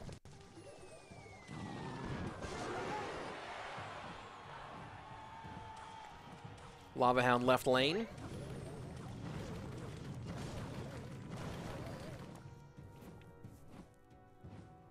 I wonder if Egor's playing guards. Mance Raider said I started on Boom Beach and got to CR versus via the Nick and Knight YouTube channel. Nick's a good dude. Met him at World Finals in 2019. I played some Boom Beach as well. But come on. It's CR is...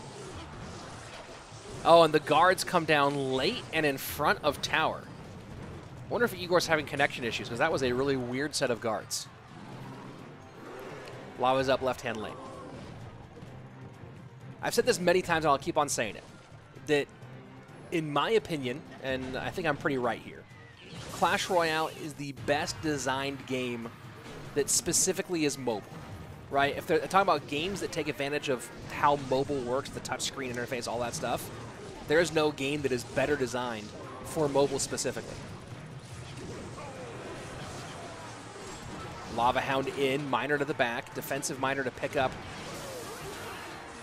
the damage here.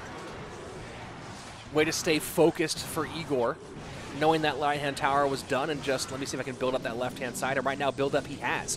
2 Lava Hounds down, 2 Mega Minions down. Flying Machine on the mortar here, and things looking real rough for Hajime.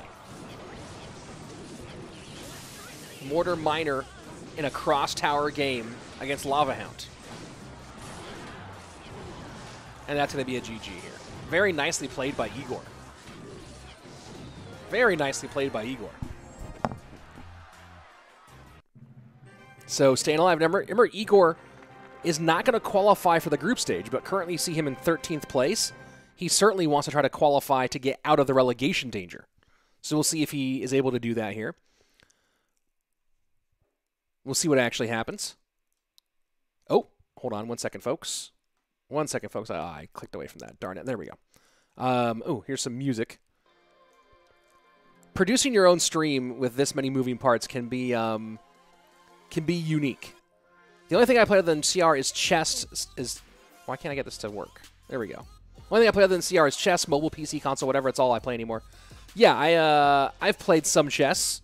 I have a chess.com membership. I'm not great. I like to play all the fast versions. And let's see. What was the next? I think I saw a geography question somewhere in there. Let's see. Alexander Milosevic saying, "No, I'm not a gaming coach. I don't know. I wonder if you know where Serbia is." Yeah, Eastern Europe. Like next to Romania, right? But Eastern Europe. That one's not too difficult as far as the geography questions go on my channel. Let's see. I missed the early part of the stream. How many more matches do we have? I don't know the exact number of matches we have remaining, but, you know, we've got some time. It's only about halfway through the stream, I would say, right now, so plenty more to go. Have you tried Pokemon Unite? I have not tried it yet, but I'm looking forward to trying it. Oz saying, all Supercell games are amazing. Very cool. I'm a big Supercell gaming fan. That's part of why I'm here. Started with a lot of Clash of Clans. I had a clan with a bunch of my friends called Don't Eat Babies. The most ridiculous name ever.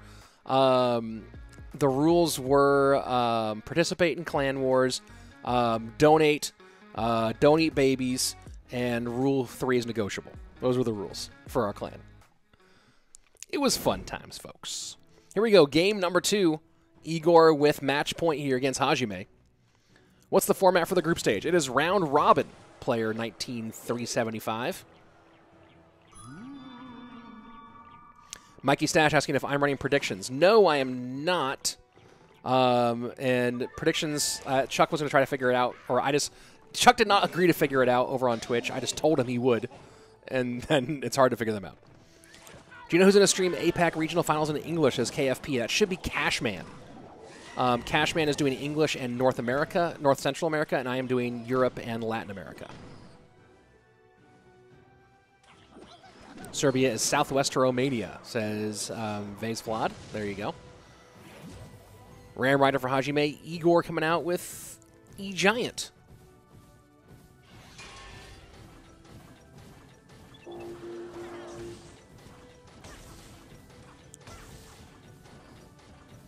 Thoughts on E-Giant after the nerf? Well, thought number 1 is this matchup is brutal. People asking us about E-Giant. And, well, here you go. How do you beat it? Having P.E.K.K.A doesn't hurt. David Brown asking what's my least favorite card? Barb Hut. It's not even the hardest to play against. It's just I don't like it conceptually.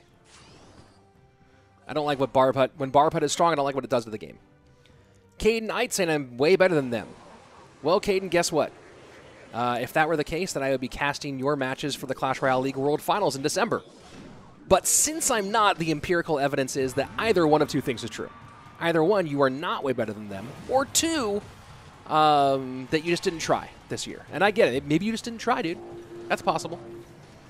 But my guess is if you were way better than these people, that because there's, you know, $1.6 million on the line this year, that I would have heard your name before.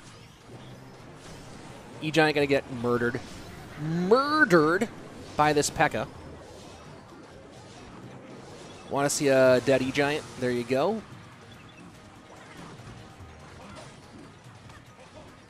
I don't understand running E-Giant competitively right now. I really don't.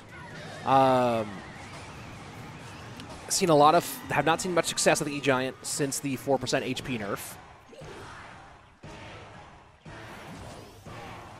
Last CR with a comment I can agree with. I believe that the CR should be the face of mobile gaming. Perfect design for mobile and takes skill. Yep. I agree. CR is currently in the top 15 free to download games in the iTunes App Store.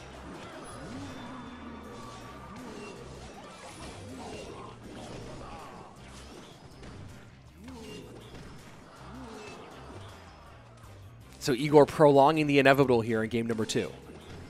Could he overwhelm in game 3? Yes, he could.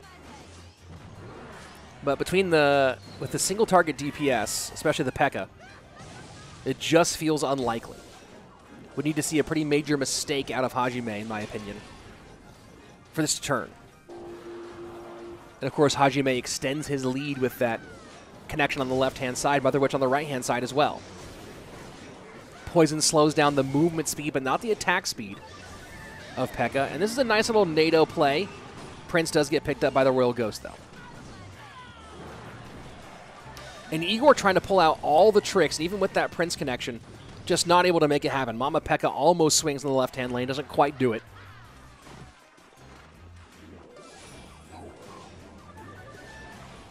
Egor is probably the greatest ladder player of all time. And, of course, has one of the single greatest moments. You talk about great moments in Clash Royale competitive history. The only reason why Egor's 3-0 in his CRL debut at World Finals and King of the Hill isn't the best one of 2019 is because of the Morton Surgical Goblin 1 HP game. But all that being said, Egor is certainly someone who I think needs a good, strong coaching hand to guide him in competitive. GG, well played, all tied up. Game number 3 coming. Let's see. Let me catch up on the chat here. It's been a while. E-Giant is conceptually broken. You basically have 100-0-0, 100 matchups every time. I don't even, yeah, I mean, I don't even know if you have that anymore. Favorite deck of all time? It's a hard question. I like anything with Magic Archer NATO, though. Nobody using Night Witch. In Graveyard, yes, Dark Phoenix, but not in Golem or Beatdown anymore. When you have to play E-Giant to counter a Ram Rider, the game is already over, says Mance Raider. And that's accurate. And that's super accurate. Let's see. Rich, not only is that clan name ridiculous, it's also really bad advice. Sakina Fubsy. I have to change years of saying so much time of saying it the wrong way. Sakina Fubsy. I think I agree. Nobody in Queso Cup Brawl Stars is doing an English stream. Okay, that's interesting. I don't know anything about that. Is there an emote for watching Jared Bell? No, you just get you get Great Clash Royale and you get me. That's what happens. You know, different era. You play Clash of Clans? I did quite a bit. Who do you think have better chances of winning CRL Worlds? Oh man, it's so hard to tell. We're still so early in this meta. Obviously, you know, with the power of Team Mojules, it's gonna be hard to overcome. But you know, it's such a big tournament. You know, trying to pick anybody right now is really hard. Let's see. A lot of people saying a lot of Oyassu fans here. I just put up a great match between Oyassu and Lciop on the channel. So if you do want to see some Oyassu gameplay, really fun matchup between Oyassu and Lciop, just go ahead and, you know, click around. You can subscribe. That's also a cool thing to do, but you can click around. You can find that matchup somewhere. Speaking of things that you can do with your clickiness and things like that, you can, oh, come on, button work. There you go. You can use code RICH in the Supercell shop. We're talking about all Supercell games, right? We're talking about Clash of Clans, talking about Brawl Stars, talking about Clash Royale, whatever it might be. Use code RICH when you buy stuff from the shop, and that helps out me. That's right, me. And if you don't use my code, use someone's code. Just don't forget to use a code, people. It's right there, and it's so helpful. Let's go ahead and jump back into it. Game number 3. Hajime and Egor.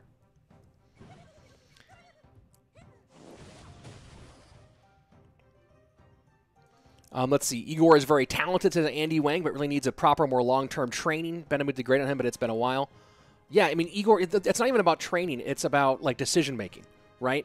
I think it was No Tilt World Championship in one of the qualifier rounds in a best-of-5. Egor ran the same deck 4 times in a row. And I think he was trying to make a point, trying to, like, maybe stunt for, you know, show off or whatever it is.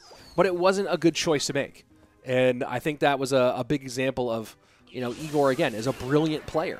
One of the best, I mean, like I said, the best ladder player of all time, and has some great performances. But that moment in No Tilt World Championship was a good example of why some coaching does him wonders.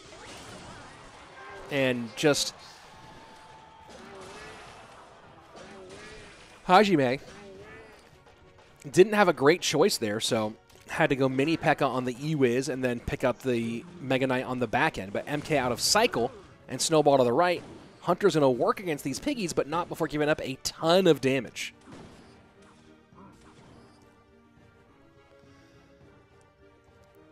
And to answer the online-offline question for CRO World Finals, I don't have all the information yet. As soon as the information is out there, it'll be out there. Dark Phoenix saying Egor not playing Mortar. Yeah. Well, in dual mode, doesn't play it as much.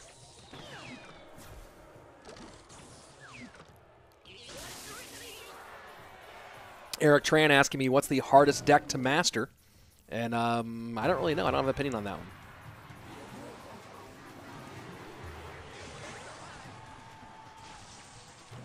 Poison hits to the right-hand lane.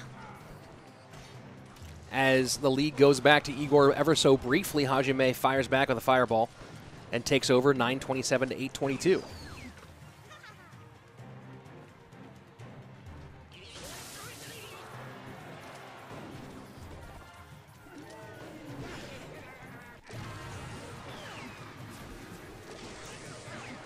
You know, all this talk about Egor and where he is competitively speaking, keep in mind Egor is 13th overall on the CRL standings.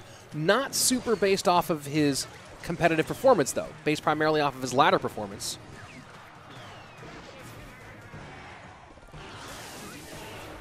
But he has earned a bit this year.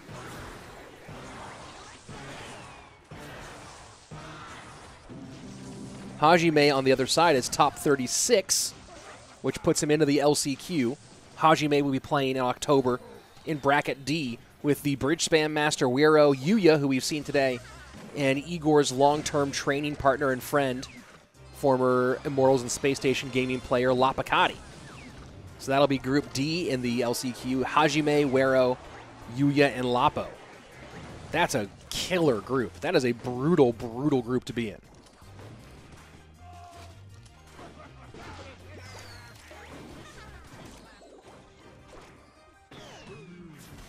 Andy Patil asking about what deck I'm currently rocking. I'm currently playing Minor Wall Breakers, Magic Archer, NATO. Although I'm flirting with the idea of going back to Skill Drill. Egor gets GY down. I don't think he snowballs or... Oh, he does poison here. Oh, and there you go. The Ewis connects. GG, well played, Egor. And we'll see when the standings update if that's enough to get him back in the mix here. Because, man, he is definitely trying to avoid that relegation.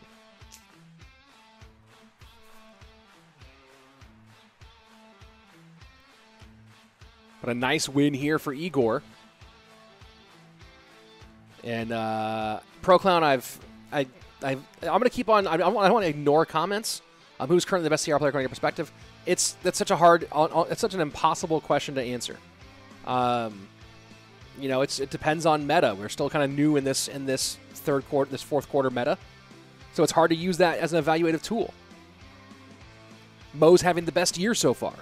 Will it continue through to the end of the year? We'll see.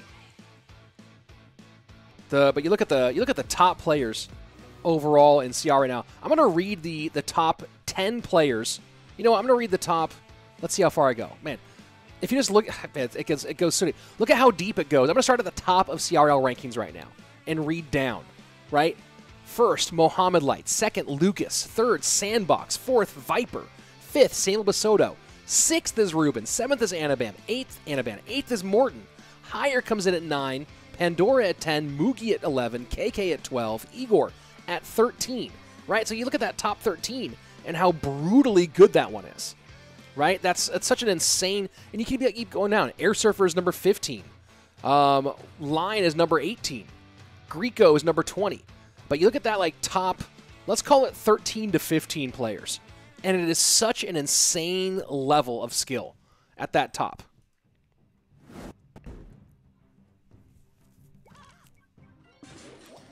And Yuso asking, is it really early for me? Yes, it is. It is 7:40 now. So here, look at the standings. Egor has jumped out of that relegation spot, at least for the moment, at 4-7. Another win here would help him secure, I believe, his way out of that relegation space. KK right now. I think the total matches is 14. So we'll see if KK can get in this one.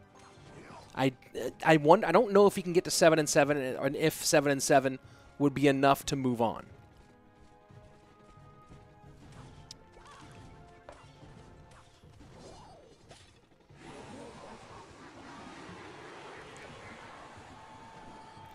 Let me go ahead. I'm going to adjust here for a moment. Oh, that's going to fall. Ooh, you know what? Actually, we might switch to these bad boys here. That moment when you stand up and you realize there's a really great pair of gooders on your table.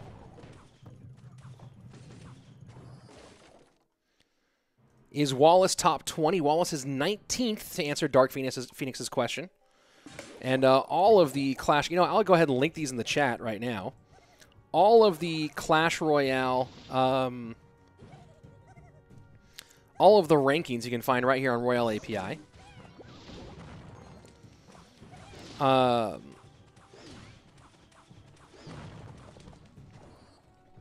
Let's see. Yeah, I'm going to do these bad boys.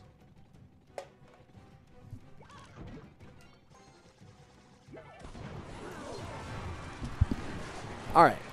Switched. And it's going to... I'm looking good. Here we go. Royal Hog Rider in for KK. Hunter back in the game. OP Leo asking, where's Vulcan? Vulcan retired after 2019. Vulcan has moved on to university. Here's a good question from Blast CR. Do you think 100-0 matchups should exist? I mean, in theory, no. But the problem is, with so many cards, it's impossible to avoid 100-0s at the skill level. Right? Players are so good now. The skill curve has shifted so heavily that with the number of cards and the level of skill, it's impossible not to have what should be 100-0 matchups. I don't think 100-0 matchups exist for everybody. If you're at 6K, there's a lot of matchups that are 100-0 for pros at this level that are not 100-0 for you at 6K.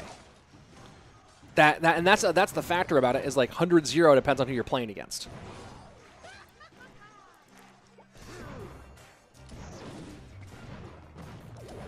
Hog into the left-hand side, EQ working, E-Barbs stop him.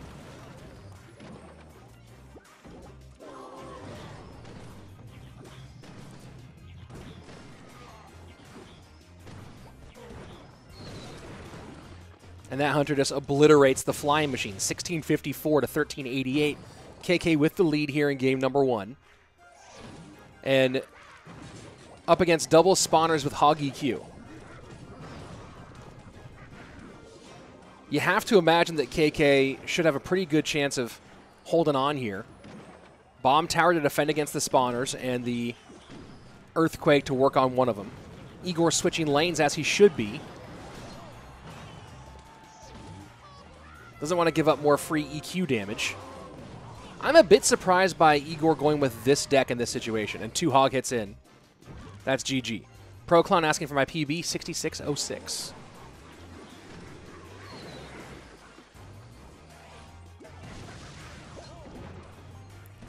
Two cannon cards down. Egor trying to stack here. And this stack might work. This stack might work. Flying Machine gets on tower. Unbelievable. Flying Machine on tower. Pigs getting through. The stack is crazy at the bridge. KK not running anything for air, really. The Hunter, but that's it. Oh, my word. The Overwhelm for Egor pulls it out. I cannot believe how much that flipped. I cannot believe how much that flipped. Unbelievable. What in the world? That turned on a dime real fast there. And, man, that was all KK, and then Egor just stack. And the big issue there at the end was that KK had no spell for the air, no delivery in that one, no snowball, no fireball, nothing to deal with the air troops, so he had to get a hunter or archers on it. But once they stacked like that, you can't play them anymore. You can't put them in there, and the flying machines were just ruining him. So, ooh boy. Ooh boy indeed. Cassius, how many glasses do you have? I don't know, 20, 30 pairs, something like that. The power of double buildings. Ugh, I don't like it. So conceptually, if we talk about, people ask about my least favorite card, and I said it's the Barb Hut earlier. I conceptually don't like spawners overall. I don't mind having Furnace in the game. And Pranav with a great idea, with my idea. Do you think that spawners are a fundamentally broken concept in a fast-paced game like CR? Or can the concept of spawners ever be met without annoyance? And I think that I'm with the first. I think that spawners, I personally don't think spawners are good for the game. I don't mind Furnace, but Barb Hut and Goblin Hut, those are the 2 spawners that I think are actually, they're both bad. It's bad for the game when they're good. That's my opinion on those 2 cards.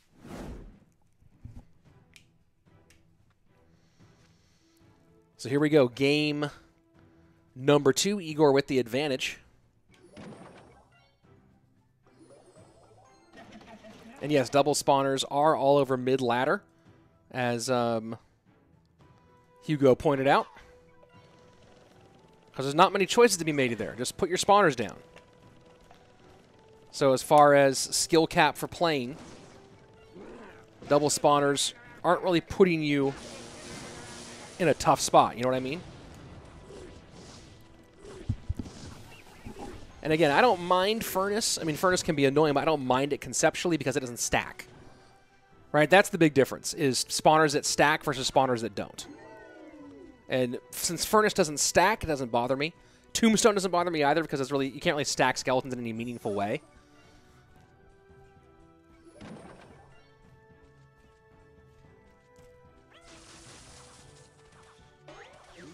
Pro Clown saying, what is the reason that Dark Goblin isn't used much in esports as the most underrated card right now?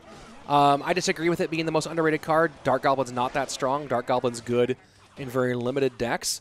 And in most of the decks that are viable, there's a better option for a variety of reasons, right? So you talk about, like, why, like, a card is as good as its synergy, right? And Dark Goblin doesn't synergize well with a lot of the decks that are good in Clash Royale meta right now. The only real card deck that Dark Goblin synergizes great with is Goblin Barrel is in bait decks. And bait isn't super strong. You know, like, you look at other options, right? You look at, let's talk about Hog Rider, for example. You see the Hog EQ deck played by KK in Game 1. Dark Goblin does not synergize well there because you give way too much value to Log. That's why Hog Princess isn't great either, but Dark Goblin's even worse because it doesn't give space. Dark Goblin does not synergize well with the Royal Giant. There are better options for ranged troops behind the RG, whether it's the E-Wiz to help with stun, whether it's the Firecracker to help clean stuff up that doesn't also die to Log. A lot of things like that. So, you know, you look at it and you're like, it's about synergy, and Dark Goblin's synergy is very low. Lightning in here for the Royal Giant. KK trying to stay alive in this matchup, 951 to 1211.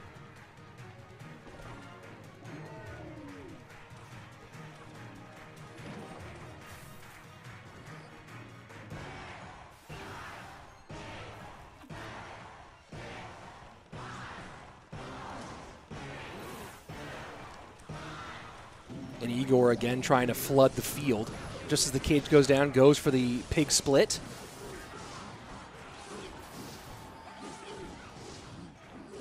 And now Egor back with the lead, 833 to 951, with the Royal Giant in high on the left-hand side.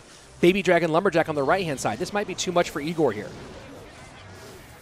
He has to focus on the RG, but that Baby Dragon going to do a ton of damage here. Musketeer comes out and comes out a little bit late. 403 on the right-hand side.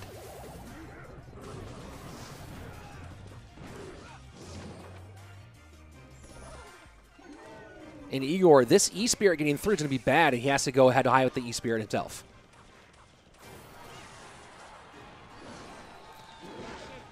$740 on the right-hand side.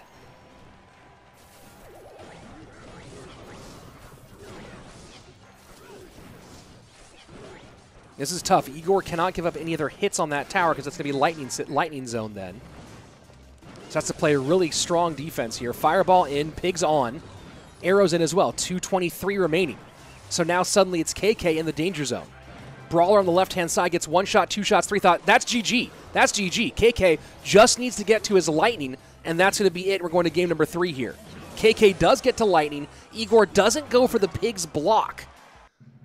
Man, a lightning block could have won that one for Egor, and I feel like that might have been the better choice to attempt it. Yes, it's a low percentage play, but I think that might have been a better call if Egor had attempted the lightning block. Instead, he tries to go in and beat out the lightning to tower. You're not going to do it. So GG, well played. Game number 3 coming. Rich, is Musketeers a guarantee value? Depends on the deck, right? The name of the game, folks, is synergy. That's why you have meta decks and non-meta decks, right? Because meta decks operate off of course, what's strong right now, but also they create good synergy. So a lot of those like mid-ladder decks, those weird decks, yes, you can say, oh, Witch or Wizard makes it mid-ladder, but also it's rando decks that don't meld well together, that give up too much value, that have cards that don't complement each other in valuable ways. So Musketeer, great card in the right deck. A lot of people asking still, I've already answered any questions about the CRL finals. I don't know who will win, guys. I'm getting this question a lot. But I have no idea. Well, that's why they're going to play. I'm not going to lie, the 2020 Egor would have made that block. Made it, maybe. Attempted it, probably. That's the big difference. But I don't know. lightning blocks are always hard to choose, and I think people don't think about them that much, especially because lightning's not that popular in the meta right now. People are kind of like getting back to lightning being around. I see so few lightning block attempts being made. So, you know, I'd like to see more, and that would have been a great situation for it, but, you know, didn't happen. Here's the thing about a lightning block, right, is that if you attempt a lightning block and they don't play the lightning yet, now they know you're trying to do it, and then they try to stall you out until you give it up. So there you go. Say Kumar Davuluri says, what do you think of the Clash Royale future? The future of Clash Royale? I think it's going to be pretty cool. Some pretty fun stuff coming down the pipes. Here we go. Game number 3 coming.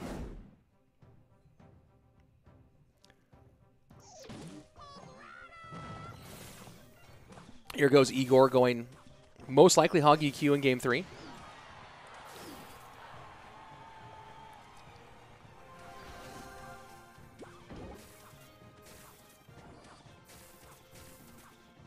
And what in the world?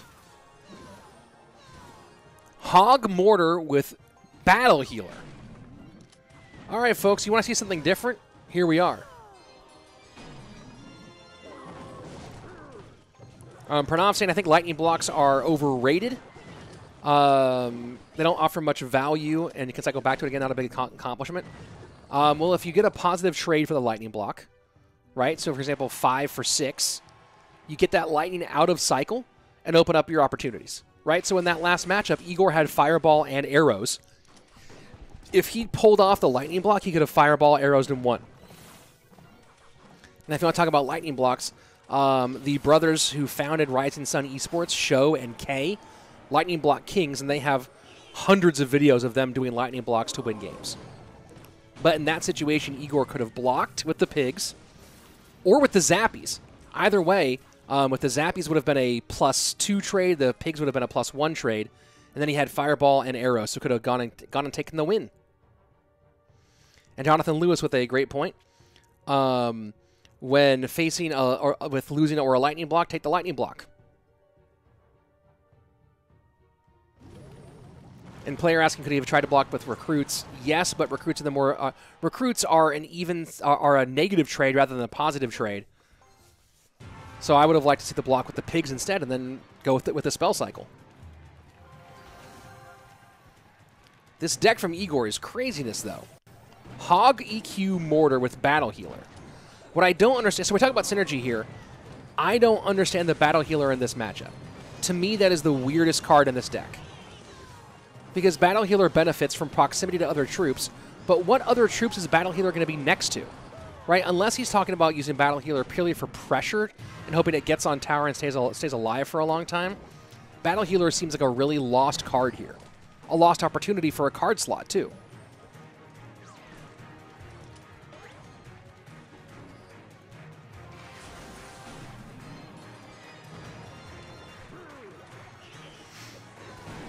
Graveyard in. Arrows to clear. Fireball on top of that. And some good damage here from the skeletons.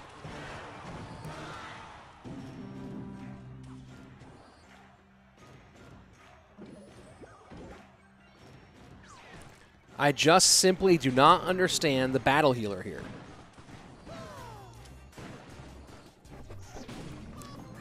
Mortar does connect. Hog to the left-hand side. Cannon cart in. Battle Healer to pick up. That's 2 big hog shots. Does not get a third, though. This is feeling worse and worse for the Russian.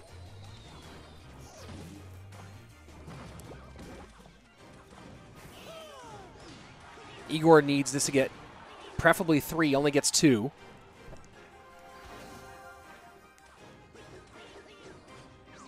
Wants to stick the cannon cart on that side, and he does. That's actually really huge for Egor right here. Plus the delivery log combo. The nice lane switch here. And KK has to fireball the hog on defense. That's absolutely massive. Graveyard in. Ice Golem does come through, and that set of arrows could be devastating. The defensive EQ from Egor, so the high IQ play in this moment.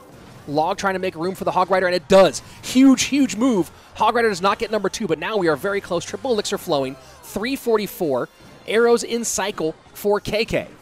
Hunter needs to defend, and that is the good spot for the Hunter on Graveyard defense. 184 left. Fireball goes to defend against the Hog here, and EQ cycle on the left-hand side. KK is very close to winning, but that Fireball not in cycle right now.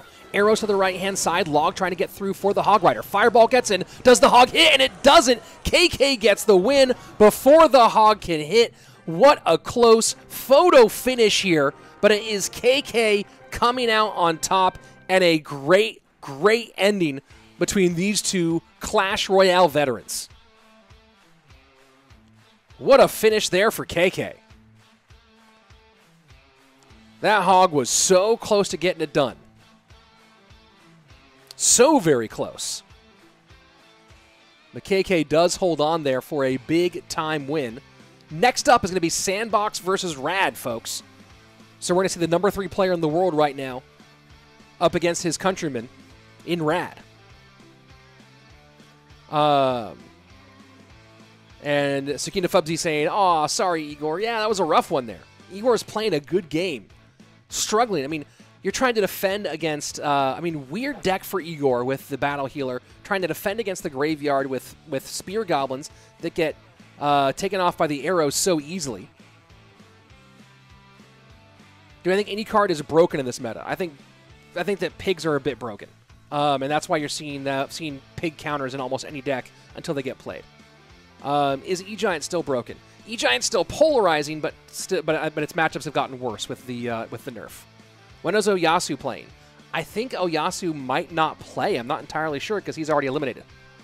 Waiting to hear if he does, but Oyasu's already can't move on to the next round. He's guaranteed like bottom position, so I don't know if he's going to show up or not. Egor could have won, says Lalo. Yeah, maybe but that was a tough matchup for him. Jonathan Lewis saying, think if he would have used Valk instead of Battle Healer. Exactly. I don't remember if he used Valk before that, but man, that was brutal. Rich getting many Indian viewers. Yeah, hello to everyone in India. Good to see you. Glad to have you here. Sluggish Crow, fun math fact. There are 180 billion possible decks in Clash Royale games. A lot of decks that are played by any players. Yeah, lots of different combinations. Some of them better than others. Tele RBZ saying, spawners are annoying, but the Witch is a spawner that is terrible. Yeah, but the Witch isn't strong. The Witch is very, very weak, so I don't really mind Witch. I'd never see Witch and go, oh no, I'm going to lose. I see Witch and I go, yay, probably a free win. Pranav saying, I see a very weird idea of how the Battle Healer synergizes with the Hog deck, but it's like making a Miner Graveyard deck. Just because Miner acts as a tank doesn't make sense. Yeah, I don't think that was a great synergy.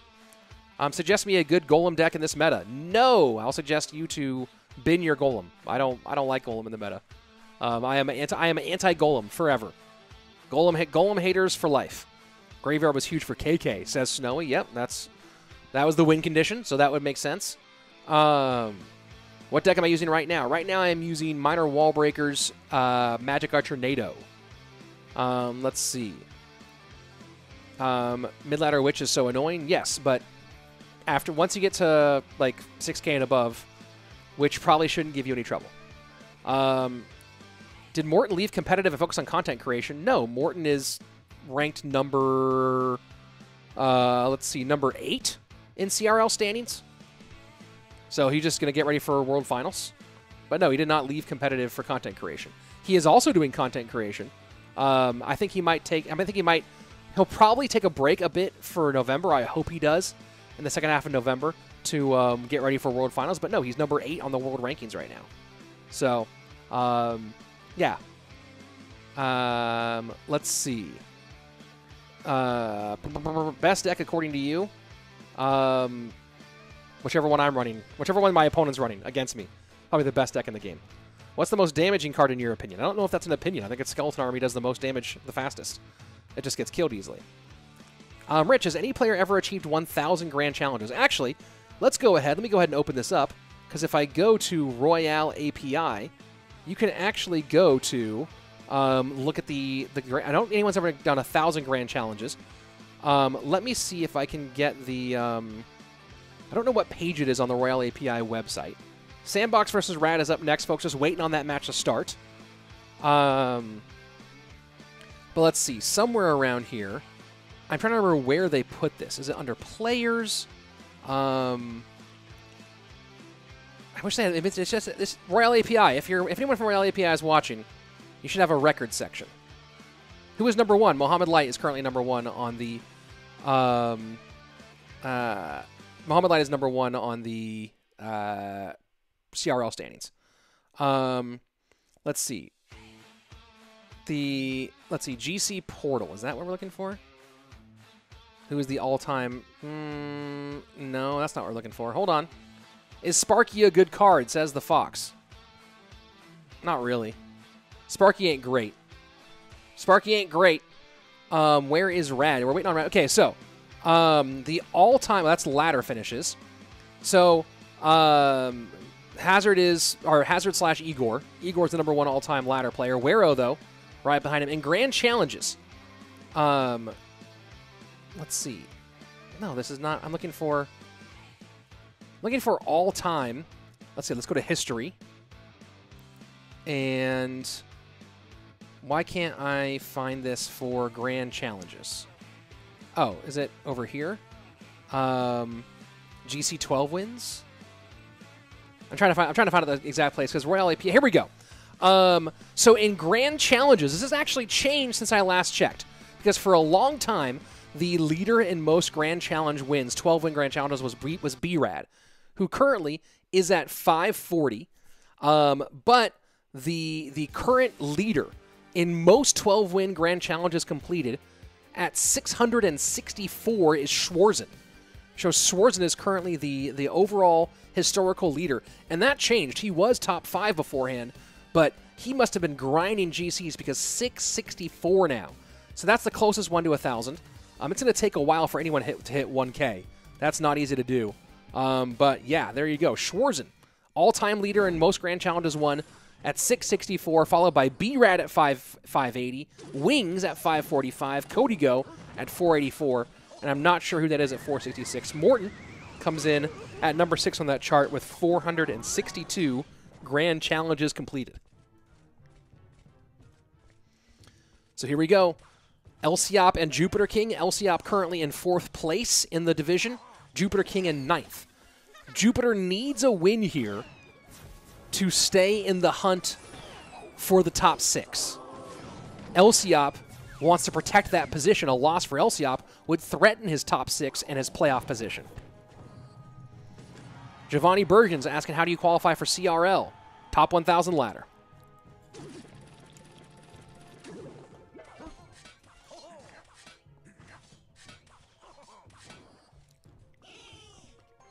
So, to people asking what deck I'm playing on ladder, the one JupiterKing's running. He has Bomb Tower as his last card here. I am running this variation. I've been debating going to the Valk version, but I like this one for the cycle and for the single target DPS of the night.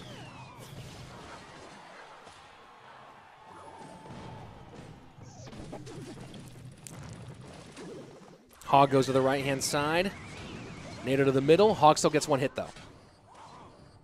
Hey, Mance Raider, 6 a.m. going to run start the day. Have a good stream. Thank you very much, Mance Raider, for I love seeing when you come on to mod at any point. So I really appreciate it. Nice to see you. It's been a while. Exert asking, is Egor out? I don't know if he has any more games left. I think he might be at the end of his games. No, 14 is the total number of games, but Egor is, no, yeah, he's no longer in contention. Egor is out. He will not qualify for the next round.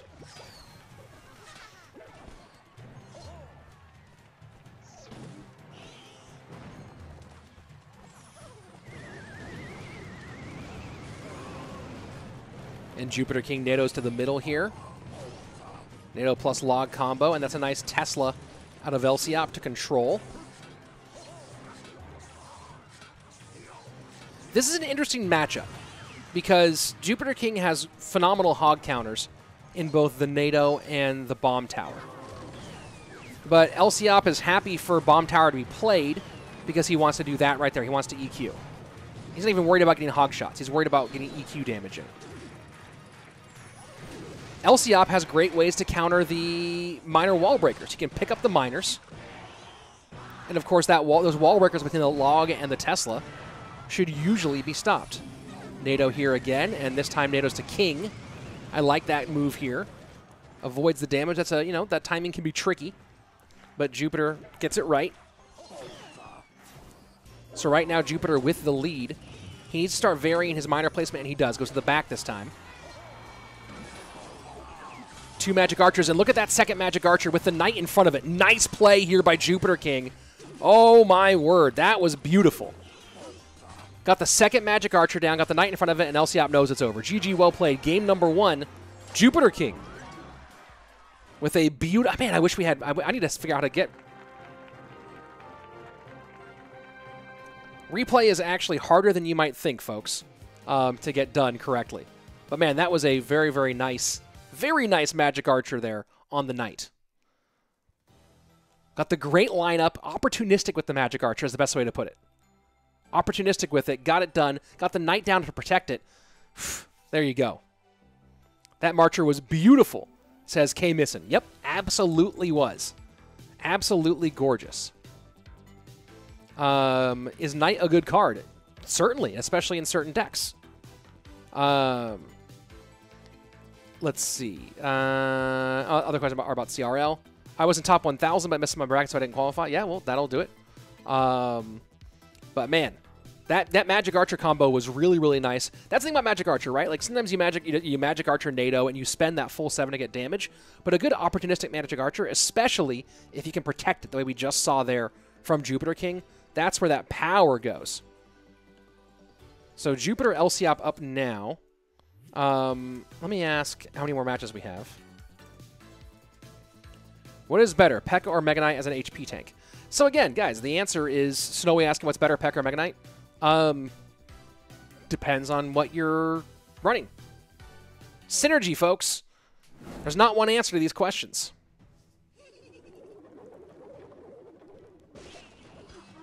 And bait for Jupiter in game number 2. Gets a little bit of damage on tower. Mega Knight for Lciop. Lciop looking like he was preparing for Royal Hogs, potentially. And set up against bait.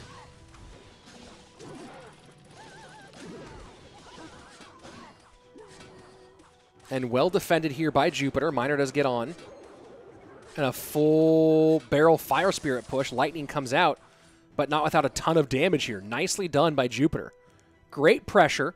Log not in, so knows that he's fine there. Zap is the mark on the right-hand side, 1742. Princess at the bridge. Pressure, pressure, pressure from Jupiter.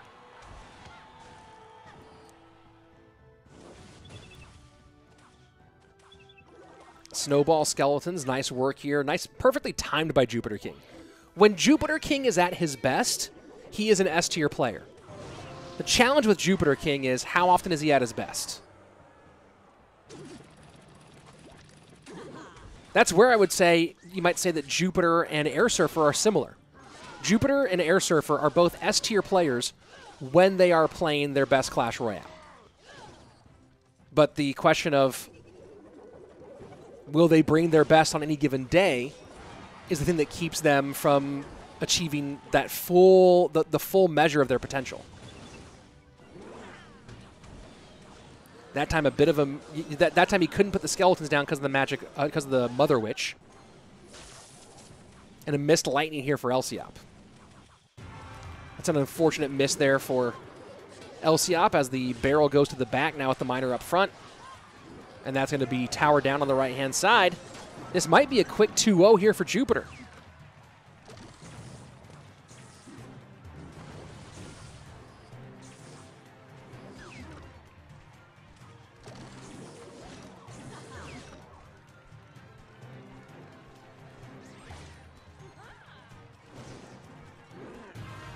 Why am I calling the Zap? Did I call the Zap Lightning? Pretty sure I said Zap. I might have. Did I say Lightning? I don't know. I'm saying a lot of words out loud. But H saying, why are you calling the Zap Lightning? I must have called the Zap Lightning, guys. Apparently I did. It happens. It is early and I've been casting a lot. Every once in a while, I don't know if you guys know this, but sometimes people misspeak. Oh, the prediction Zap attempt from Lciop, but the skeletons go high rather than low. GG, well played. Jupiter, just a little bit ahead. A tiny bit ahead the whole way. And, man, nicely shut it down. I guess I mentioned lightning. I think I said something about lightning. Okay. Oh, well. Clash Ice watching from Japan. Well, thank you for joining. Maro mentioned the very nice Fire Spirit plays. And Pranav saying, I don't know if I'd compare Jupiter to Air Surfer completely. Depends on momentum, pretty much unstoppable during 2021 of spring, but fell off during Fallen Worlds. You mean spring of 2020? I don't know. I would compare them. I mean, people can make their own comparisons, but I would compare them. They're both guys who, in this one thing, when they are at their best, they are S tier, but their best is not always there. I think that's fair to say for both Air Surfer and JupiterKing. Up next, going to be Higher versus Egor. Excited for this one. Higher coming off of an amazing 10 days of Clash Royale. So that's pretty great. Neo Goku saying, how many people from this list make it a CRL directly? This list is not, this is not a CRL competition, Neo Goku. This is a separate tournament. This is the Queso Cup, the fall split. It's a separate event. It's a lot of the same players from CRL, but this is a totally separate event. So there you go. Let's see. I would say 2.6 Expo is still good.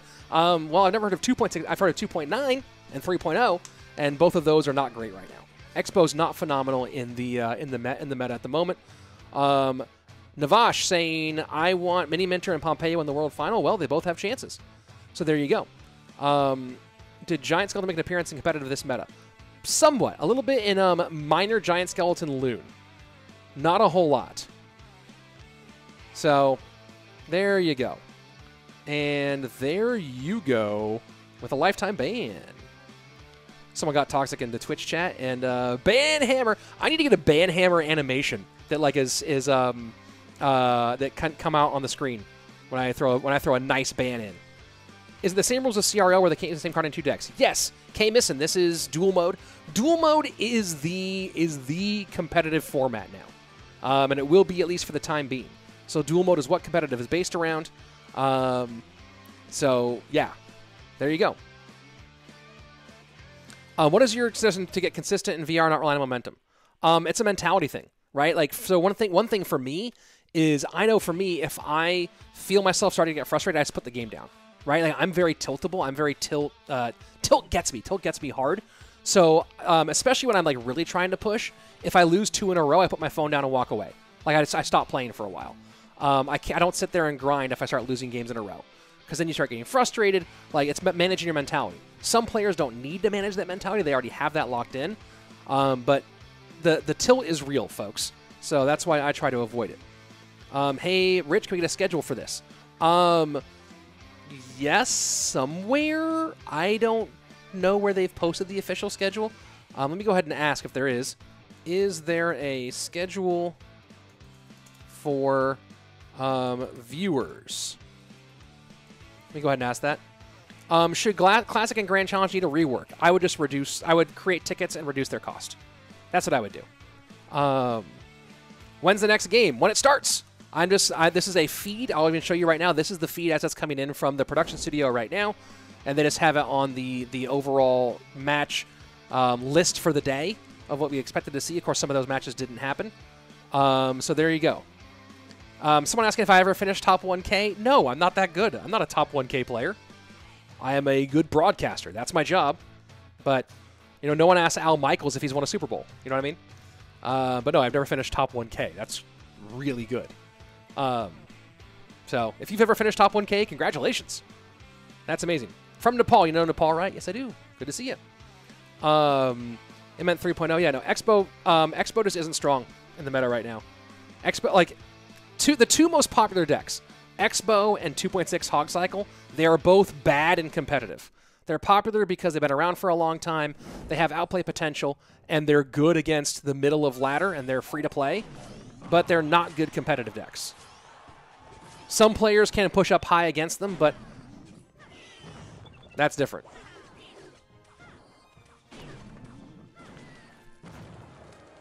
Why does nobody talk about Mega Knight being way too strong? People talk about it. They're mostly wrong.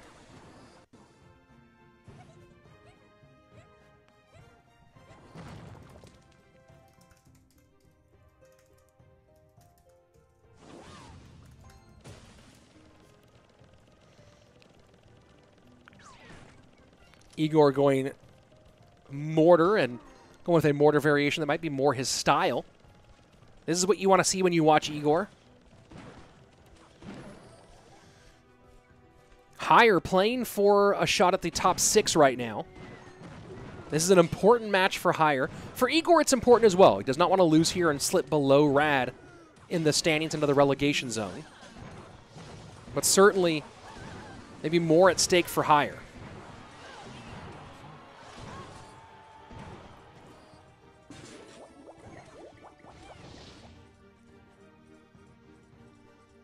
Interesting no-spell Pigs variation for the recent CRL monthly final champion.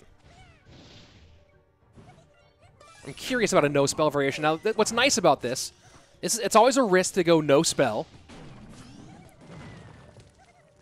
You rely on tower damage alone, although Magic Archer as a secondary win condition certainly helps in this kind of situation. But what's nice about it in duel mode is it makes it real hard for your opponent in game number 2 and 3 to make spell choices based off. You can't make any choices based off spells. It really makes analysis more difficult there. So I do like this. Player 19375 asking what's the relegation zone? The bottom 2 in the standings. 14th place in the group is guaranteed relegation down to the 2nd division, and 13th has to play for their spot. Has to play to decide if they're going to stay in Division 1 or go down to Division 2 for the next season. Look at that Magic Archer. Look at that Magic Archer. Boom, boom, boom, boom, boom. 1349 on the right-hand side. Higher in a good spot. Mega Knight picks up on the right-hand side. Has to contend with this Miner and the Spear and the Stabs on the left-hand lane. Interesting Mortar Miner variant here out of Egor. You don't often see Spear Goblins and Stab Goblins. But for the moment, the advantage goes to Higher, ahead by a little under 300 HP. Magic Archer sets up to the right-hand side.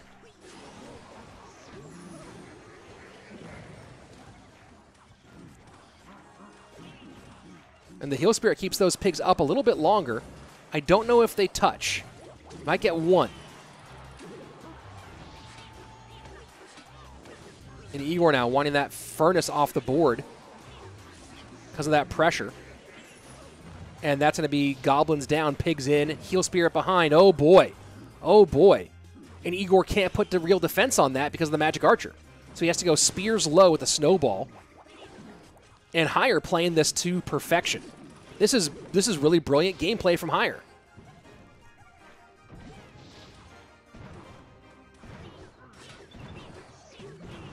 And Egor knew he was trapped there, too. Heal Spirit in, Magic Archer, and that's a GG. What a nice game from Higher. What a great game from Higher. Fun to watch. You talk about underrated. I said it on CRL this weekend. Higher is an underrated player. Has been for a long time. Those glasses go hard AF, bro. No joke. Vision, thank you very much. These glasses are from my favorite sunglass company. I've been a fan for a long time, and they became a sponsor of the channel. We haven't done anything in a while together, but they became a sponsor over the summertime. But these are gooders. They are my favorite sunglasses. They're the only sunglasses I wear. There's the link if you want to get some. But I have like 30 pairs of them. I'm all about it.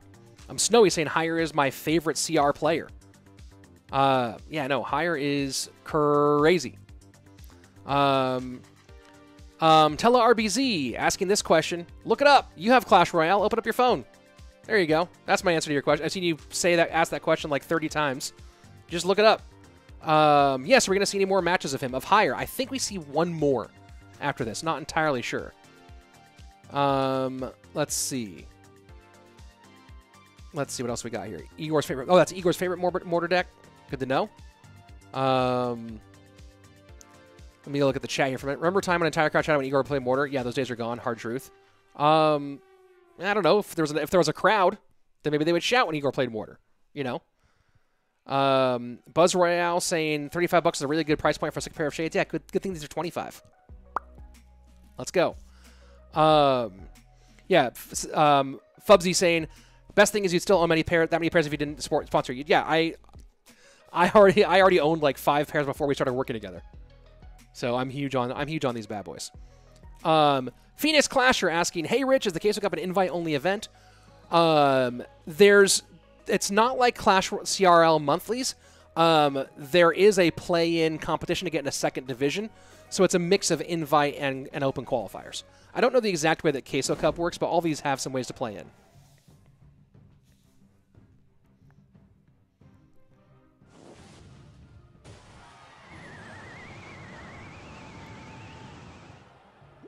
And Egor, seeing the snowball cycle, just goes ahead and cycles his NATO for damage.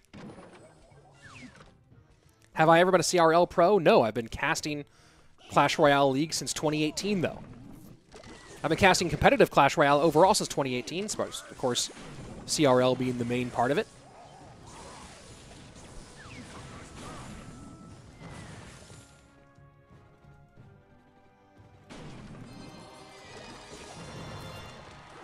Graveyard in with that cannon cart tanking slightly, and the King Tower activation. Oh, man, Higher played that one tile too low. One tile out of position, and Egor activates King. Oh, boy. Higher can still win this because of the mortar and the cannon cart. But, man. And Egor, is Egor playing Pure Spell Cycle? I'm not sure. Ken saying yes, and that would be very Egor-ish to be playing just pure spell cycle.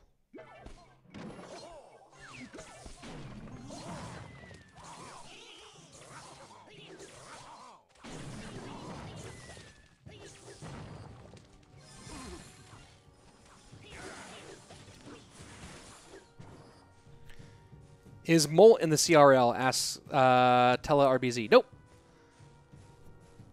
Next match is going to be Griko and Jack. And by the way, folks, for those of you who aren't getting enough Clash Royale today with this APAC region, EMEA is later today, the European, Middle East, Africa region. And there's going to be Mohammed Light versus Ruben today in EMEA. And that's going to be on Cashman's channel later today. Cashman over on Twitch. So if you want to see a great matchup, Ruben versus Mo Light, that's later today on Cashman's channel.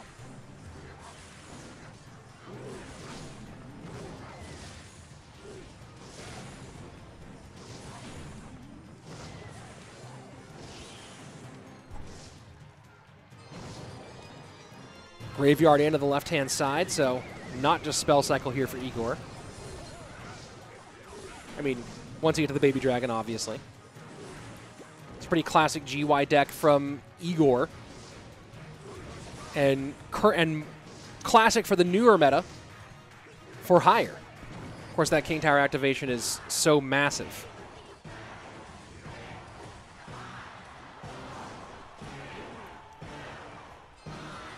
Already here asking if we see a Pandora match. I don't know if we're seeing Pandora. I'll ask.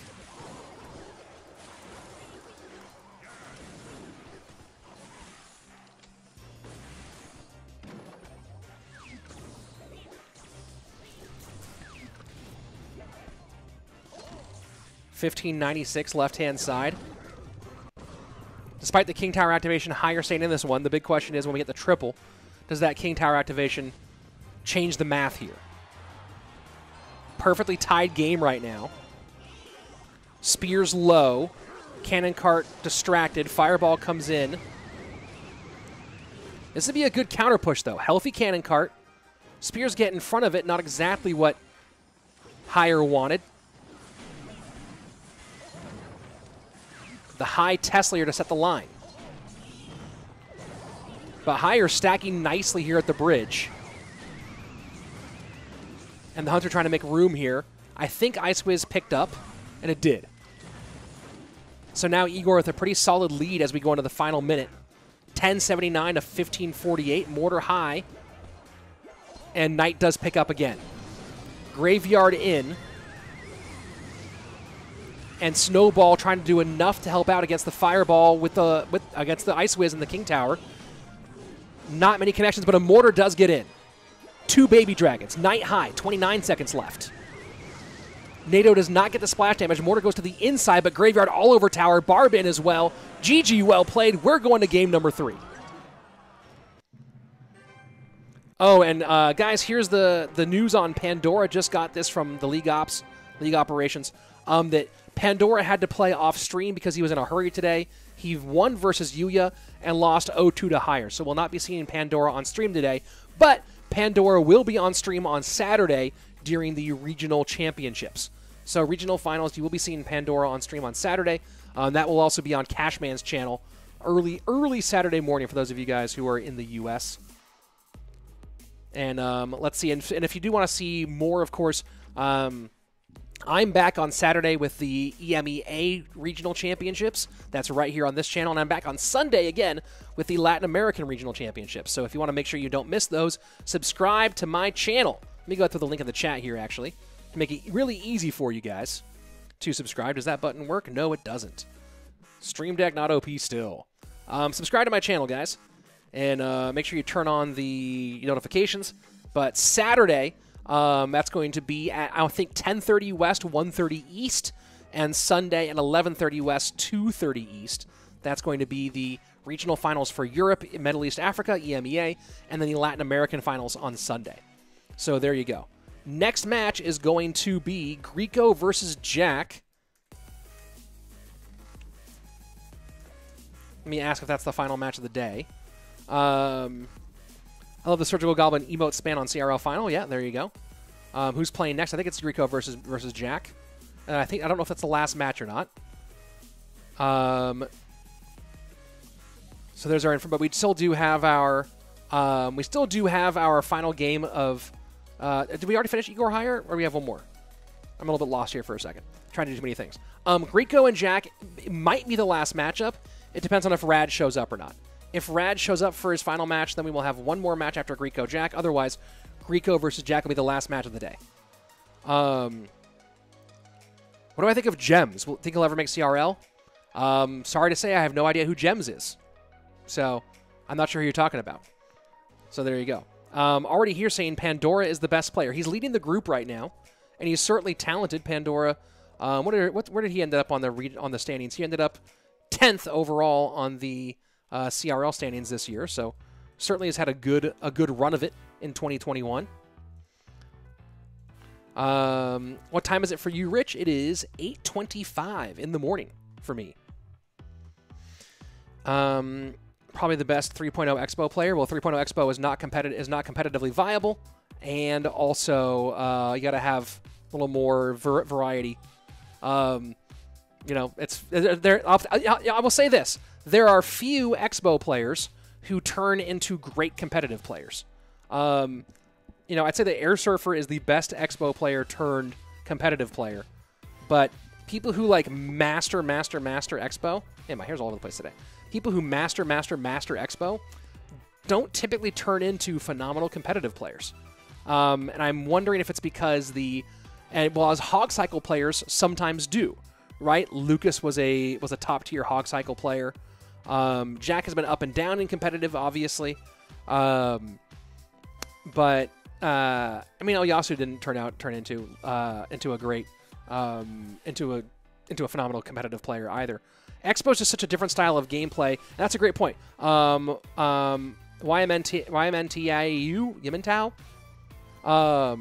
making the point here that it is a different style of gameplay. And yeah, Expo does not translate well into being a...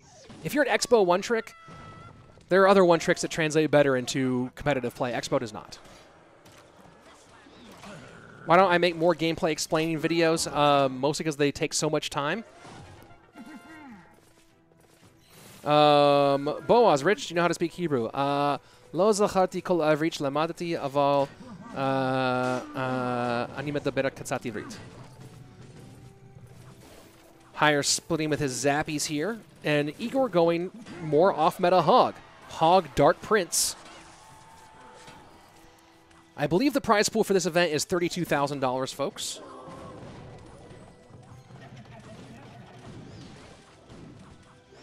If Egor loses, can he still be in a match? This is the second to last match of the day. Egor will not be making playoffs. And right now, the question is whether or not Higher will make playoffs. Egor is facing relegation, and Higher is competing for a spot in regional finals.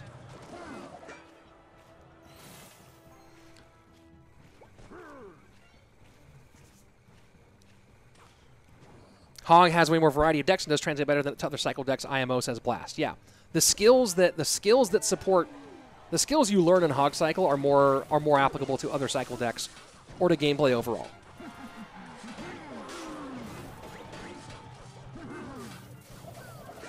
But the only reason that 2.9 or 3.0 Expo is still popular is because it has specific outplay potential against, you know, players anywhere below the S to A tier level, and because it's a free-to-play friendly deck that the people who've been playing a long time have, you know, leaned on maxing out.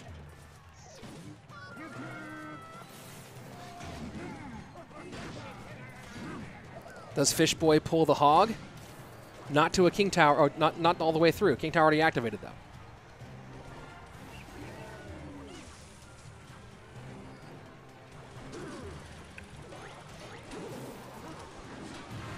So pure just minor control. Interesting choice here by Hire in game number 3 to not go with a main win condition, just going with the minor plus poison. So far it's working, though.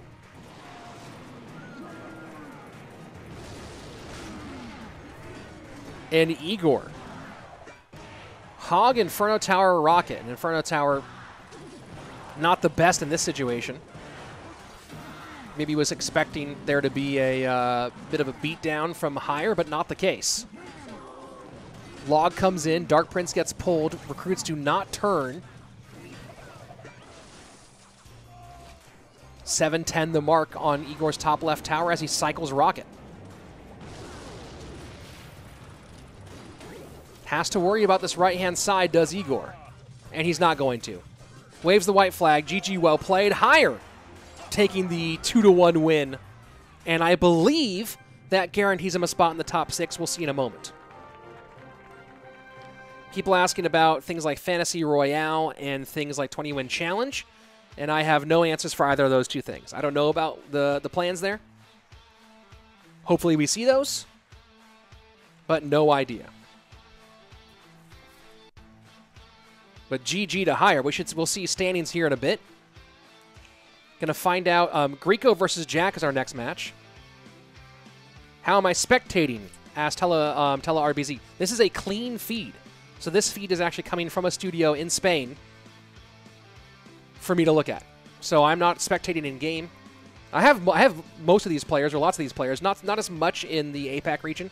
But a lot of these players on my friends list. But no, this is all coming from from a feed being assembled in Spain and sent out for people in all different languages to use.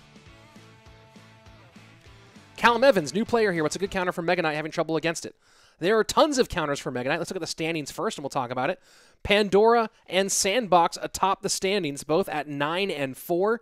They're both guaranteed through. Jack and Line, I believe, are both guaranteed as well. So now it's about Griko. If Griko loses here to Jack, that opens up the door for either Lciop, I believe for Lciop to go above him. If Griko loses, his match play would be 7-6, and his game differential would be 1. Lciop would finish also at 7-6 with a game differential of 3. So this is a big one for Griko. Griko needs a win here to stay in the top 6. Jack has already guaranteed his spot. So this is a big one for Griko. Now you might say, hey, Jack and Griko are friends. They're both from the same country. But Jack is in 3rd place right now, which is a money spot. So there's something on the line for both of them. If Jack loses here, he would potentially, he might still keep his spot up there above Line. I think he would still keep his spot up there against Line, even if he loses his 0-2. So Jack in a good spot, Griko in the challenging position. So we'll see what happens. Lciop sitting there hoping that Jack takes Griko out. Matthew, any news on CRL teams? Yeah, it's never happening again. That's the news. Very, very unlikely. I do not see a situation in which teams return to CRL. So there you go. You probably miss casting in front of a live audience. Well, to be honest, I've only cast in front of a live audience twice for CRL World Finals in Japan and CRL World Finals in the US. I guess technically at the World Cyber Games, but there was no real audience for the way that was working. So yeah, we didn't have live audiences in studio for CRL ever. There's a thumbnail on Vigilante. I don't know why you're not seeing it, But yes, there is definitely a thumbnail there. So let's see. We should be having our final game, Griko and Jack, here in a moment. And that'll be it. Then we'll be done for the day. It's been a fun day so far for sure, guys. Guys and gals. Let's see. Knight, Goblin... Oh, yes, to talk about countering Mega Knight. Yeah, Mini P.E.K.K.A. counters Mega Knight. P.E.K.K.A. counters Mega Knight. Prince counters Mega Knight. Goblin Cage counters Mega Knight. Knight counters Mega Knight. A lot of those tanky single-target DPS troops on their own counter Mega Knight. There are lots of two-card combinations that counter Mega Knight. And even Bandit. Bandit, I have a short on this channel that shows how you can fully counter Mega Knight for a +4 trade with a Bandit, right? So lots of options to counter Mega Knight. The big problem that Mega Knight creates is if you've overcommitted and then they play Mega Knight. So if you overspend in one lane, they drop a Mega Knight on your overspend and then take advantage, that's where Mega Knight becomes a problem. So my advice, if Mega Knight's killing you, my advice is start being a little bit more judicious in your spending of Elixir and make sure you're not overcommitting. And some people saying they didn't see a thumbnail. Let me go ahead and check what I look at, because I believe that the thumbnail is there. Oh, that's weird. Why is it not showing up? Because I definitely have a thumbnail loaded. It shows up on my YouTube page, but not on the search parameters. That's very strange. Huh. Because I can see it on my main page, but in search it didn't show up. So not sure why that is, folks. Did Buffmac retire? As far as I know, yes. So Jack going Golem Night Witch. Interesting choice here from Jack. Yeah, interesting enough, folks. I see a thumbnail here. So I don't really know why that's not functioning correctly. Let me go ahead and try this one more time, and maybe I'll reload the thumbnail and see if that fixes things. I'm going to try reloading it right now as we are at our last game of the day, by the way. Perfect timing. But hopefully that fixed the thumbnail issue. Lumberjack gets in for 2 shots. Lumberjack is so compelling because even at the end, you saw like that was a one-shot Lumberjack, and it got 2 shots. Pro Noob says, I notice the thing, you wear sunglasses when you're streaming on your channel, but not when you cast monthly finals. Yes, because that's not my channel. And Supercell does not want me wearing sunglasses during CRL broadcasts, so I don't. But on my channel, it's my channel, so I do what I want, and I want to. So I wear them on my channel. There you go. And what about Azelius? As far as I know, Azelius is also retired.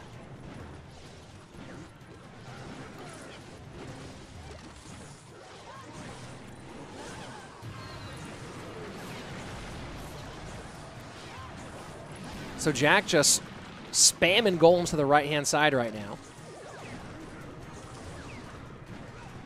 Nicely countered on the Muskie. Well-timed out of Jack. You can counter Musketeer fully with Barb Barrel. Again, there's a short on my channel about that as well. And one of the funny things about the shorts is there's so many comments on that one about, like, who sends a Musketeer by itself? And there's a great example of Musketeer not being totally by itself, finishing defense, crosses the bridge, Valk goes down to the Barb Barrel, and then Musketeer gets countered by it fully. So, you know, it's so funny, the number of people who comment on technique videos and go, yeah, but this never happens. There's an example in a high-level competitive match between Griko and Jack of the Barb Barrel counter to Musketeer technique being used to perfection.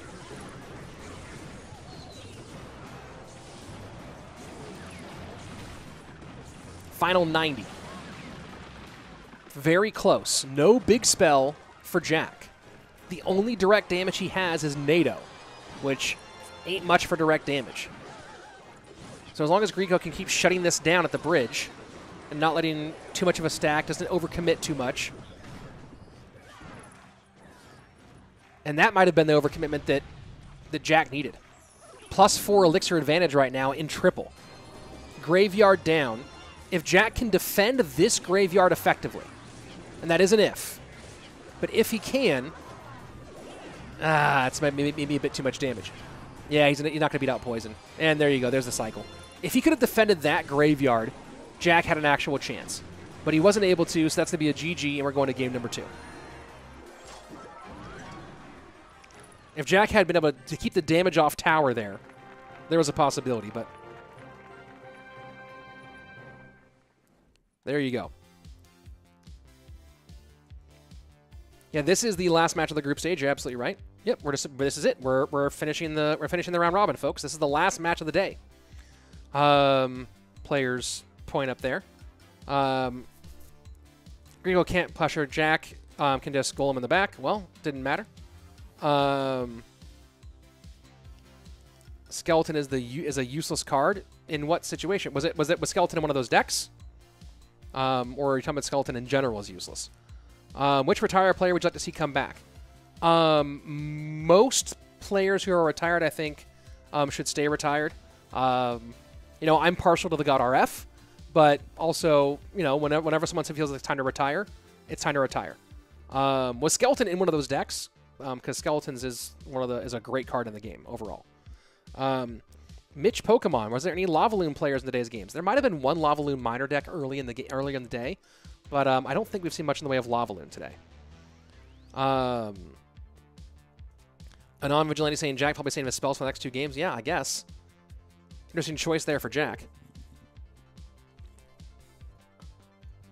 Let's see. The other chat stuff I need to let's see. Why this good players retired with the good prizes? Because they already played 3 years of competitive Clash. They played 2018, 2019, and 2020. And competitive Clash is exhausting, so they decided to be done. There were a lot of players who by 2020 were burnt out because the grind to be at the top level for CRL is so insane. So there were a lot of players who are, man, this is getting cut. This thing right here. That's getting cut, dude. For sure. The competitive grind is brutal for Clash Royale. And so a lot of players retired because they were exhausted. It was time to move on. And Hari Prakash saying over 20 players often move on. They usually move on, yeah. Will B-Red ever be back to CRL? Probably not. He's got like 250,000 subs on YouTube, and he's doing great. No reason to go play in CRL for him. Is Surgical Goblin back? No, and I don't expect him to return. He keeps teasing it, but, you know, I don't think it's ever going to happen. Not in any meaningful way. Don't you miss team format? Yeah, I like team format as a viewer. I like the storylines, but teams are not coming back. So, and Skeletons, I don't know anyone who's saying Skeletons are a really important card that's critical to a wide variety of decks. So I'll leave that there. Skeletons are good and very strong and very important for their players. Are there any new players in the top? Yeah. You know, Sandbox, I mean, the big ones this year, I mean, if you look at the top 4, right? If you look at the top 4, Mo Light is number 1, and he played for Kicks at the end of CRL East in 2020, but yeah, Mo Light had 1 season of CRL play.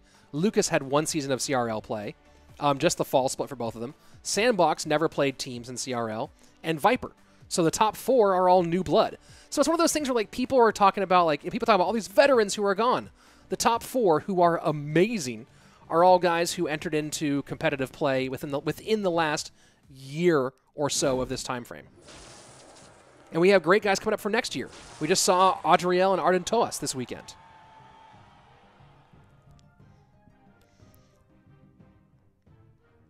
Will Expo ever be meta again? It might be meta, but I don't know if it'll ever be competitively viable. But it might be ladder.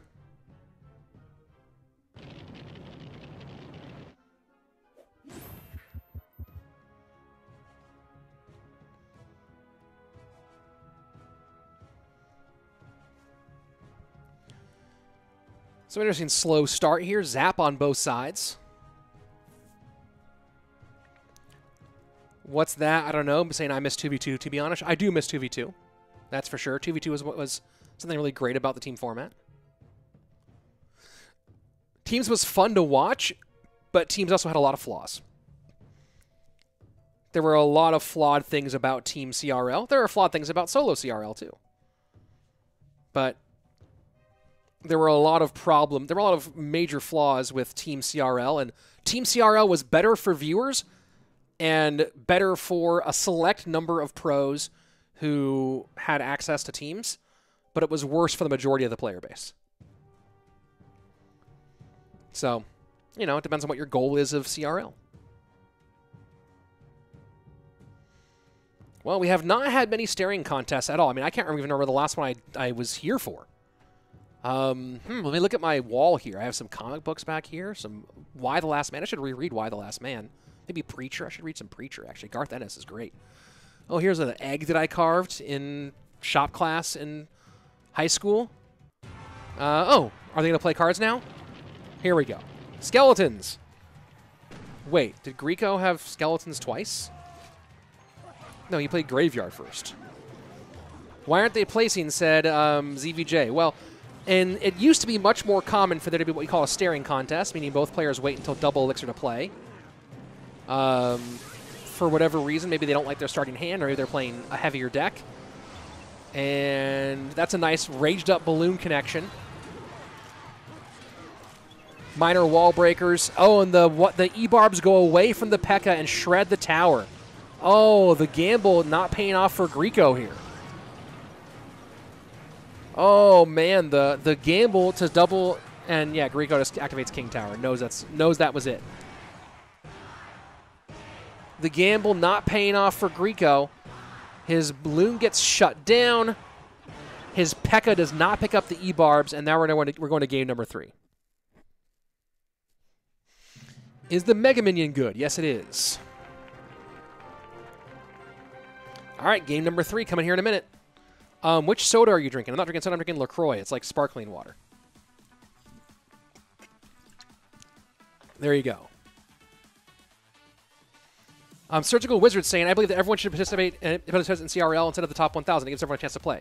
The top 1,000 is everyone participating in CRL. So to answer this question, the top 1,000 ladder is everyone being in CRL because you can make top 1,000 ladder. And I'll say this right now, I'm going to say this unequivocally. There is no question in my mind. If you are incapable of making top 1,000 ladder, you are incapable of competing in CRL. It is a great barrier to entry. You are not going to succeed in CRL in any way, shape, or form if you are not capable of making top 1,000 ladder. And if you go, oh, but that makes it too pay to win, or I need to have a max deck, you got to have one. And if you have one decent max, if you have one max deck that you can one trick and play it well enough to make top 1,000 ladder, which by the way, it's not that hard to max a deck anymore now that they've changed the progression so much. That's an argument I'll never buy on. Top 1,000 ladder is an excellent way to, is an excellent first step for qualifying. By the way, I will never make top 1,000 ladder. I am incapable of playing in CRL. Those two things go together. But yeah, that's my response to that one. Top 1,000 ladder is everyone, if you're watching this, if you have Clash Royale on your phone, you are in CRL. You have a chance. It's, are you good enough? And top 1,000 ladder is a great way to decide. So there you go. Let's see. Why don't I see Oyassu playing? Because he's not playing right now. Are you mad at me or something? I don't even know what your question is. I don't see every question, guys. Please don't tell me that CRL Finals is remote. I don't know if it's remote or not. I don't have the answers. I answered that question earlier in the broadcast. I don't know if CRL is going to be live or remote. They haven't announced that yet. So there you go. Who do I think will win monthly finals? World Finals? I have no idea. So guys, a lot of these questions so one thing to note, some of these questions I've answered before multiple times today. So, you know, if I'm not answering your question when you ask it, sorry, but I'm answering some of these questions multiple times on the day. Is Mortar good? Depends on what deck you're running. Jonathan Lewis, if Clash Royale is pay to win, then all legendary deck would be best deck. But that isn't the case. This game is practice to win. I agree. Yeah, I think it's pretty easy to get one max deck now. It did not used to be hard. If you've been playing for a while and you already have your cards to a certain level, the Pass Royale is so inexpensive and gets you to and can help you max so fast. It's crazy. Let's see. Rich, Boss, or Bag in the LCQ. They're not in the same group, are they? No, they're in different groups. They're in different groups. So both. How about that? Both. There you go. Rich, do you play Brawl Stars? I have in the past. I don't play very much right now. Which pro do you think was the most consistent in his career? Morton. Morton's the most consistent pro, by far. Or Lciop. Actually, Lciop. That's a better call, Lciop. Here we go. Game number 3. Jack versus Griko. Let's go. Lciop has made every CRO World Finals, won 5 regional championships out of the 6 that he was in. Lciop is by far the most competitive, and won no-tilt Worlds with China. Yeah.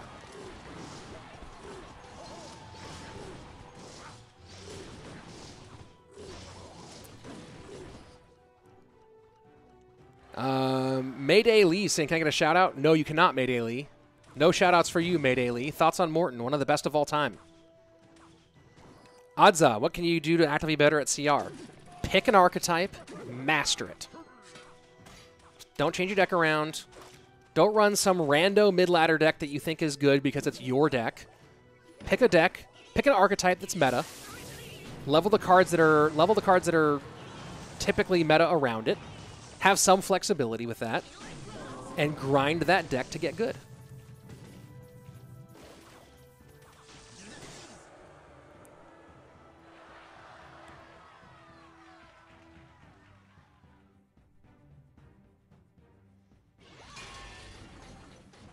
Morton versus Mo, who'd win? Well, considering how bad Morton's matchups usually are and how good Mo's usually are, you have to pick Mo there, just based on matchup alone. Because Morton is the king of getting bad matchups, and Mo is the king of getting good matchups. But we might see it happen. Morton and Mo might happen at CRO World Finals. Who knows?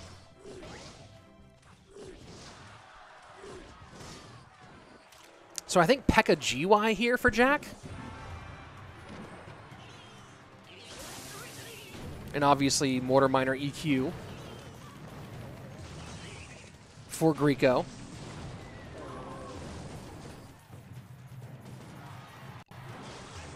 Pretty much even right now, these two. Pro Noob with a great point.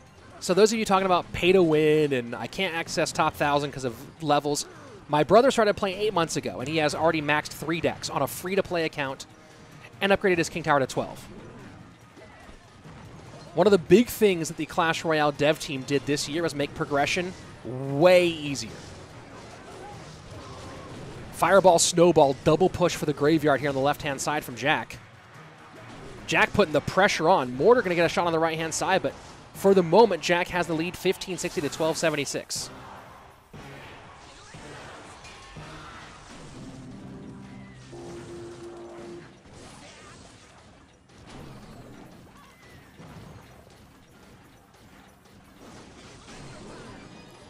Graveyard in. Nothing for the Baby Dragon. Hunter does come out finally. EQ on defense.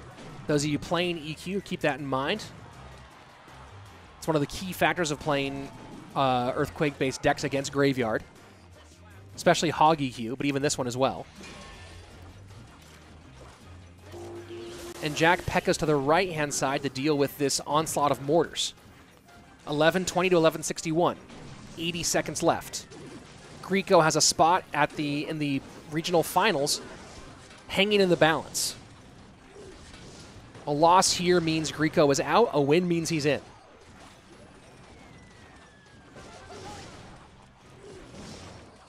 And now Jack sets up spawner to the left-hand side, EQ in reply. P.E.K.K.A does get down to pick up the mortar. Has to contend with these archers. Griko trying his best to not let Mama P.E.K.K.A cross and tank, but she does. Graveyard in, archers down low. Fireball going to come get the archers off the board here and get good tower damage. Snowball to make room as well. Doesn't do as much as he would have wanted, and now Mortar's going to get one shot on the right. No, it doesn't get the shot. Ewiz comes out, though, stops the miner. 706, 30 seconds left. Hunter working on that left-hand lane. 874, 706, and now cycle again here with the log for Griko. Mortar high, P.E.K.K.A picks up. Graveyard in. We should see Fireball and Snowball here again. Snowball, Fireball. EQ's going to come through. Oh, but the Baby Dragon spits once, spits twice, spits thrice, and that's a GG. It looked like Griko had it, but at the last second, Jack's Baby Dragon gets on tower and eliminates Griko from the competition. Unbelievable.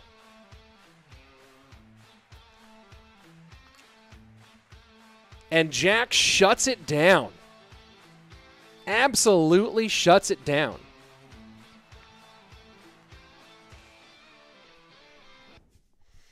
And there's your final standings. With that, not only does Jack stay in the top 6, he moves into first place. Jack finishes atop of the APAC group, followed by Sandbox and Pandora.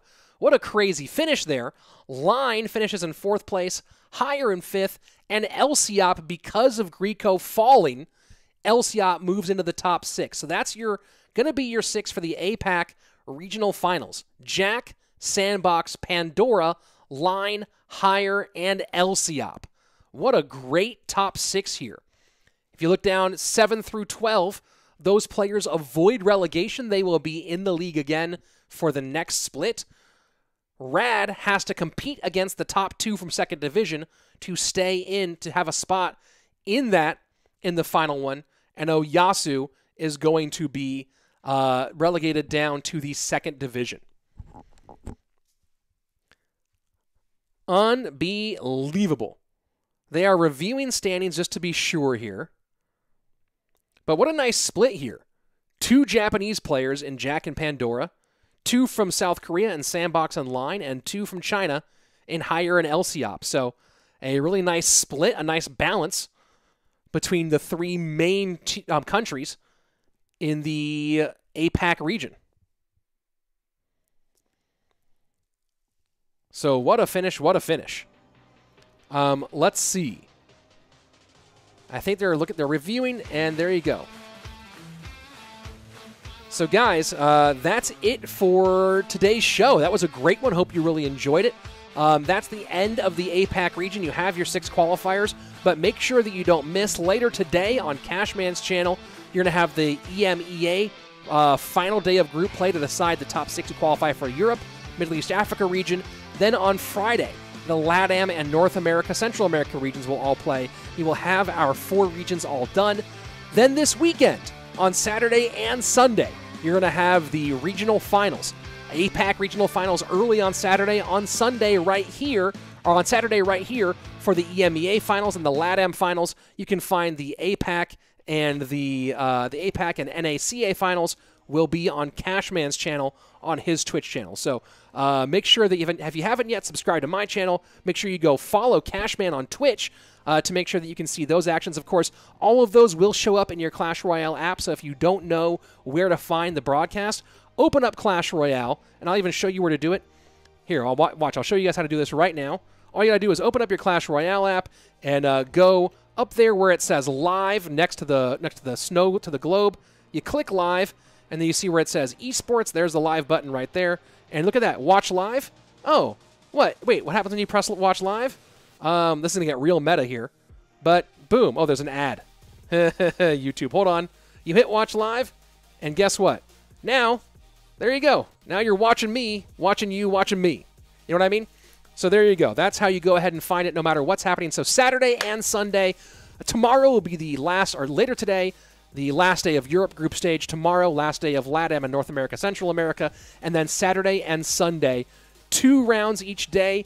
The APAC finals and EMEA finals on Saturday, LATAM and North America, Central America on Sunday. And that's going to be it for the day. If you're on Twitch, stick around for a minute. We're going to go find someone to go ahead and give a big raid to. If you're on YouTube, thanks so much for watching and supporting. Please hit subscribe if you can. That's a nice way to support the channel. And I will see you guys back here on Saturday.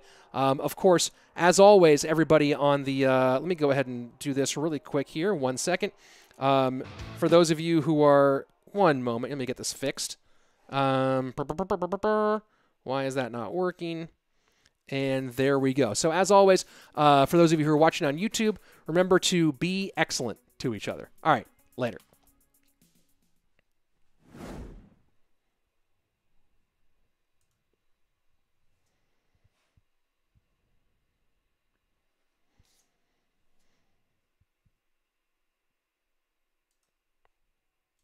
All right.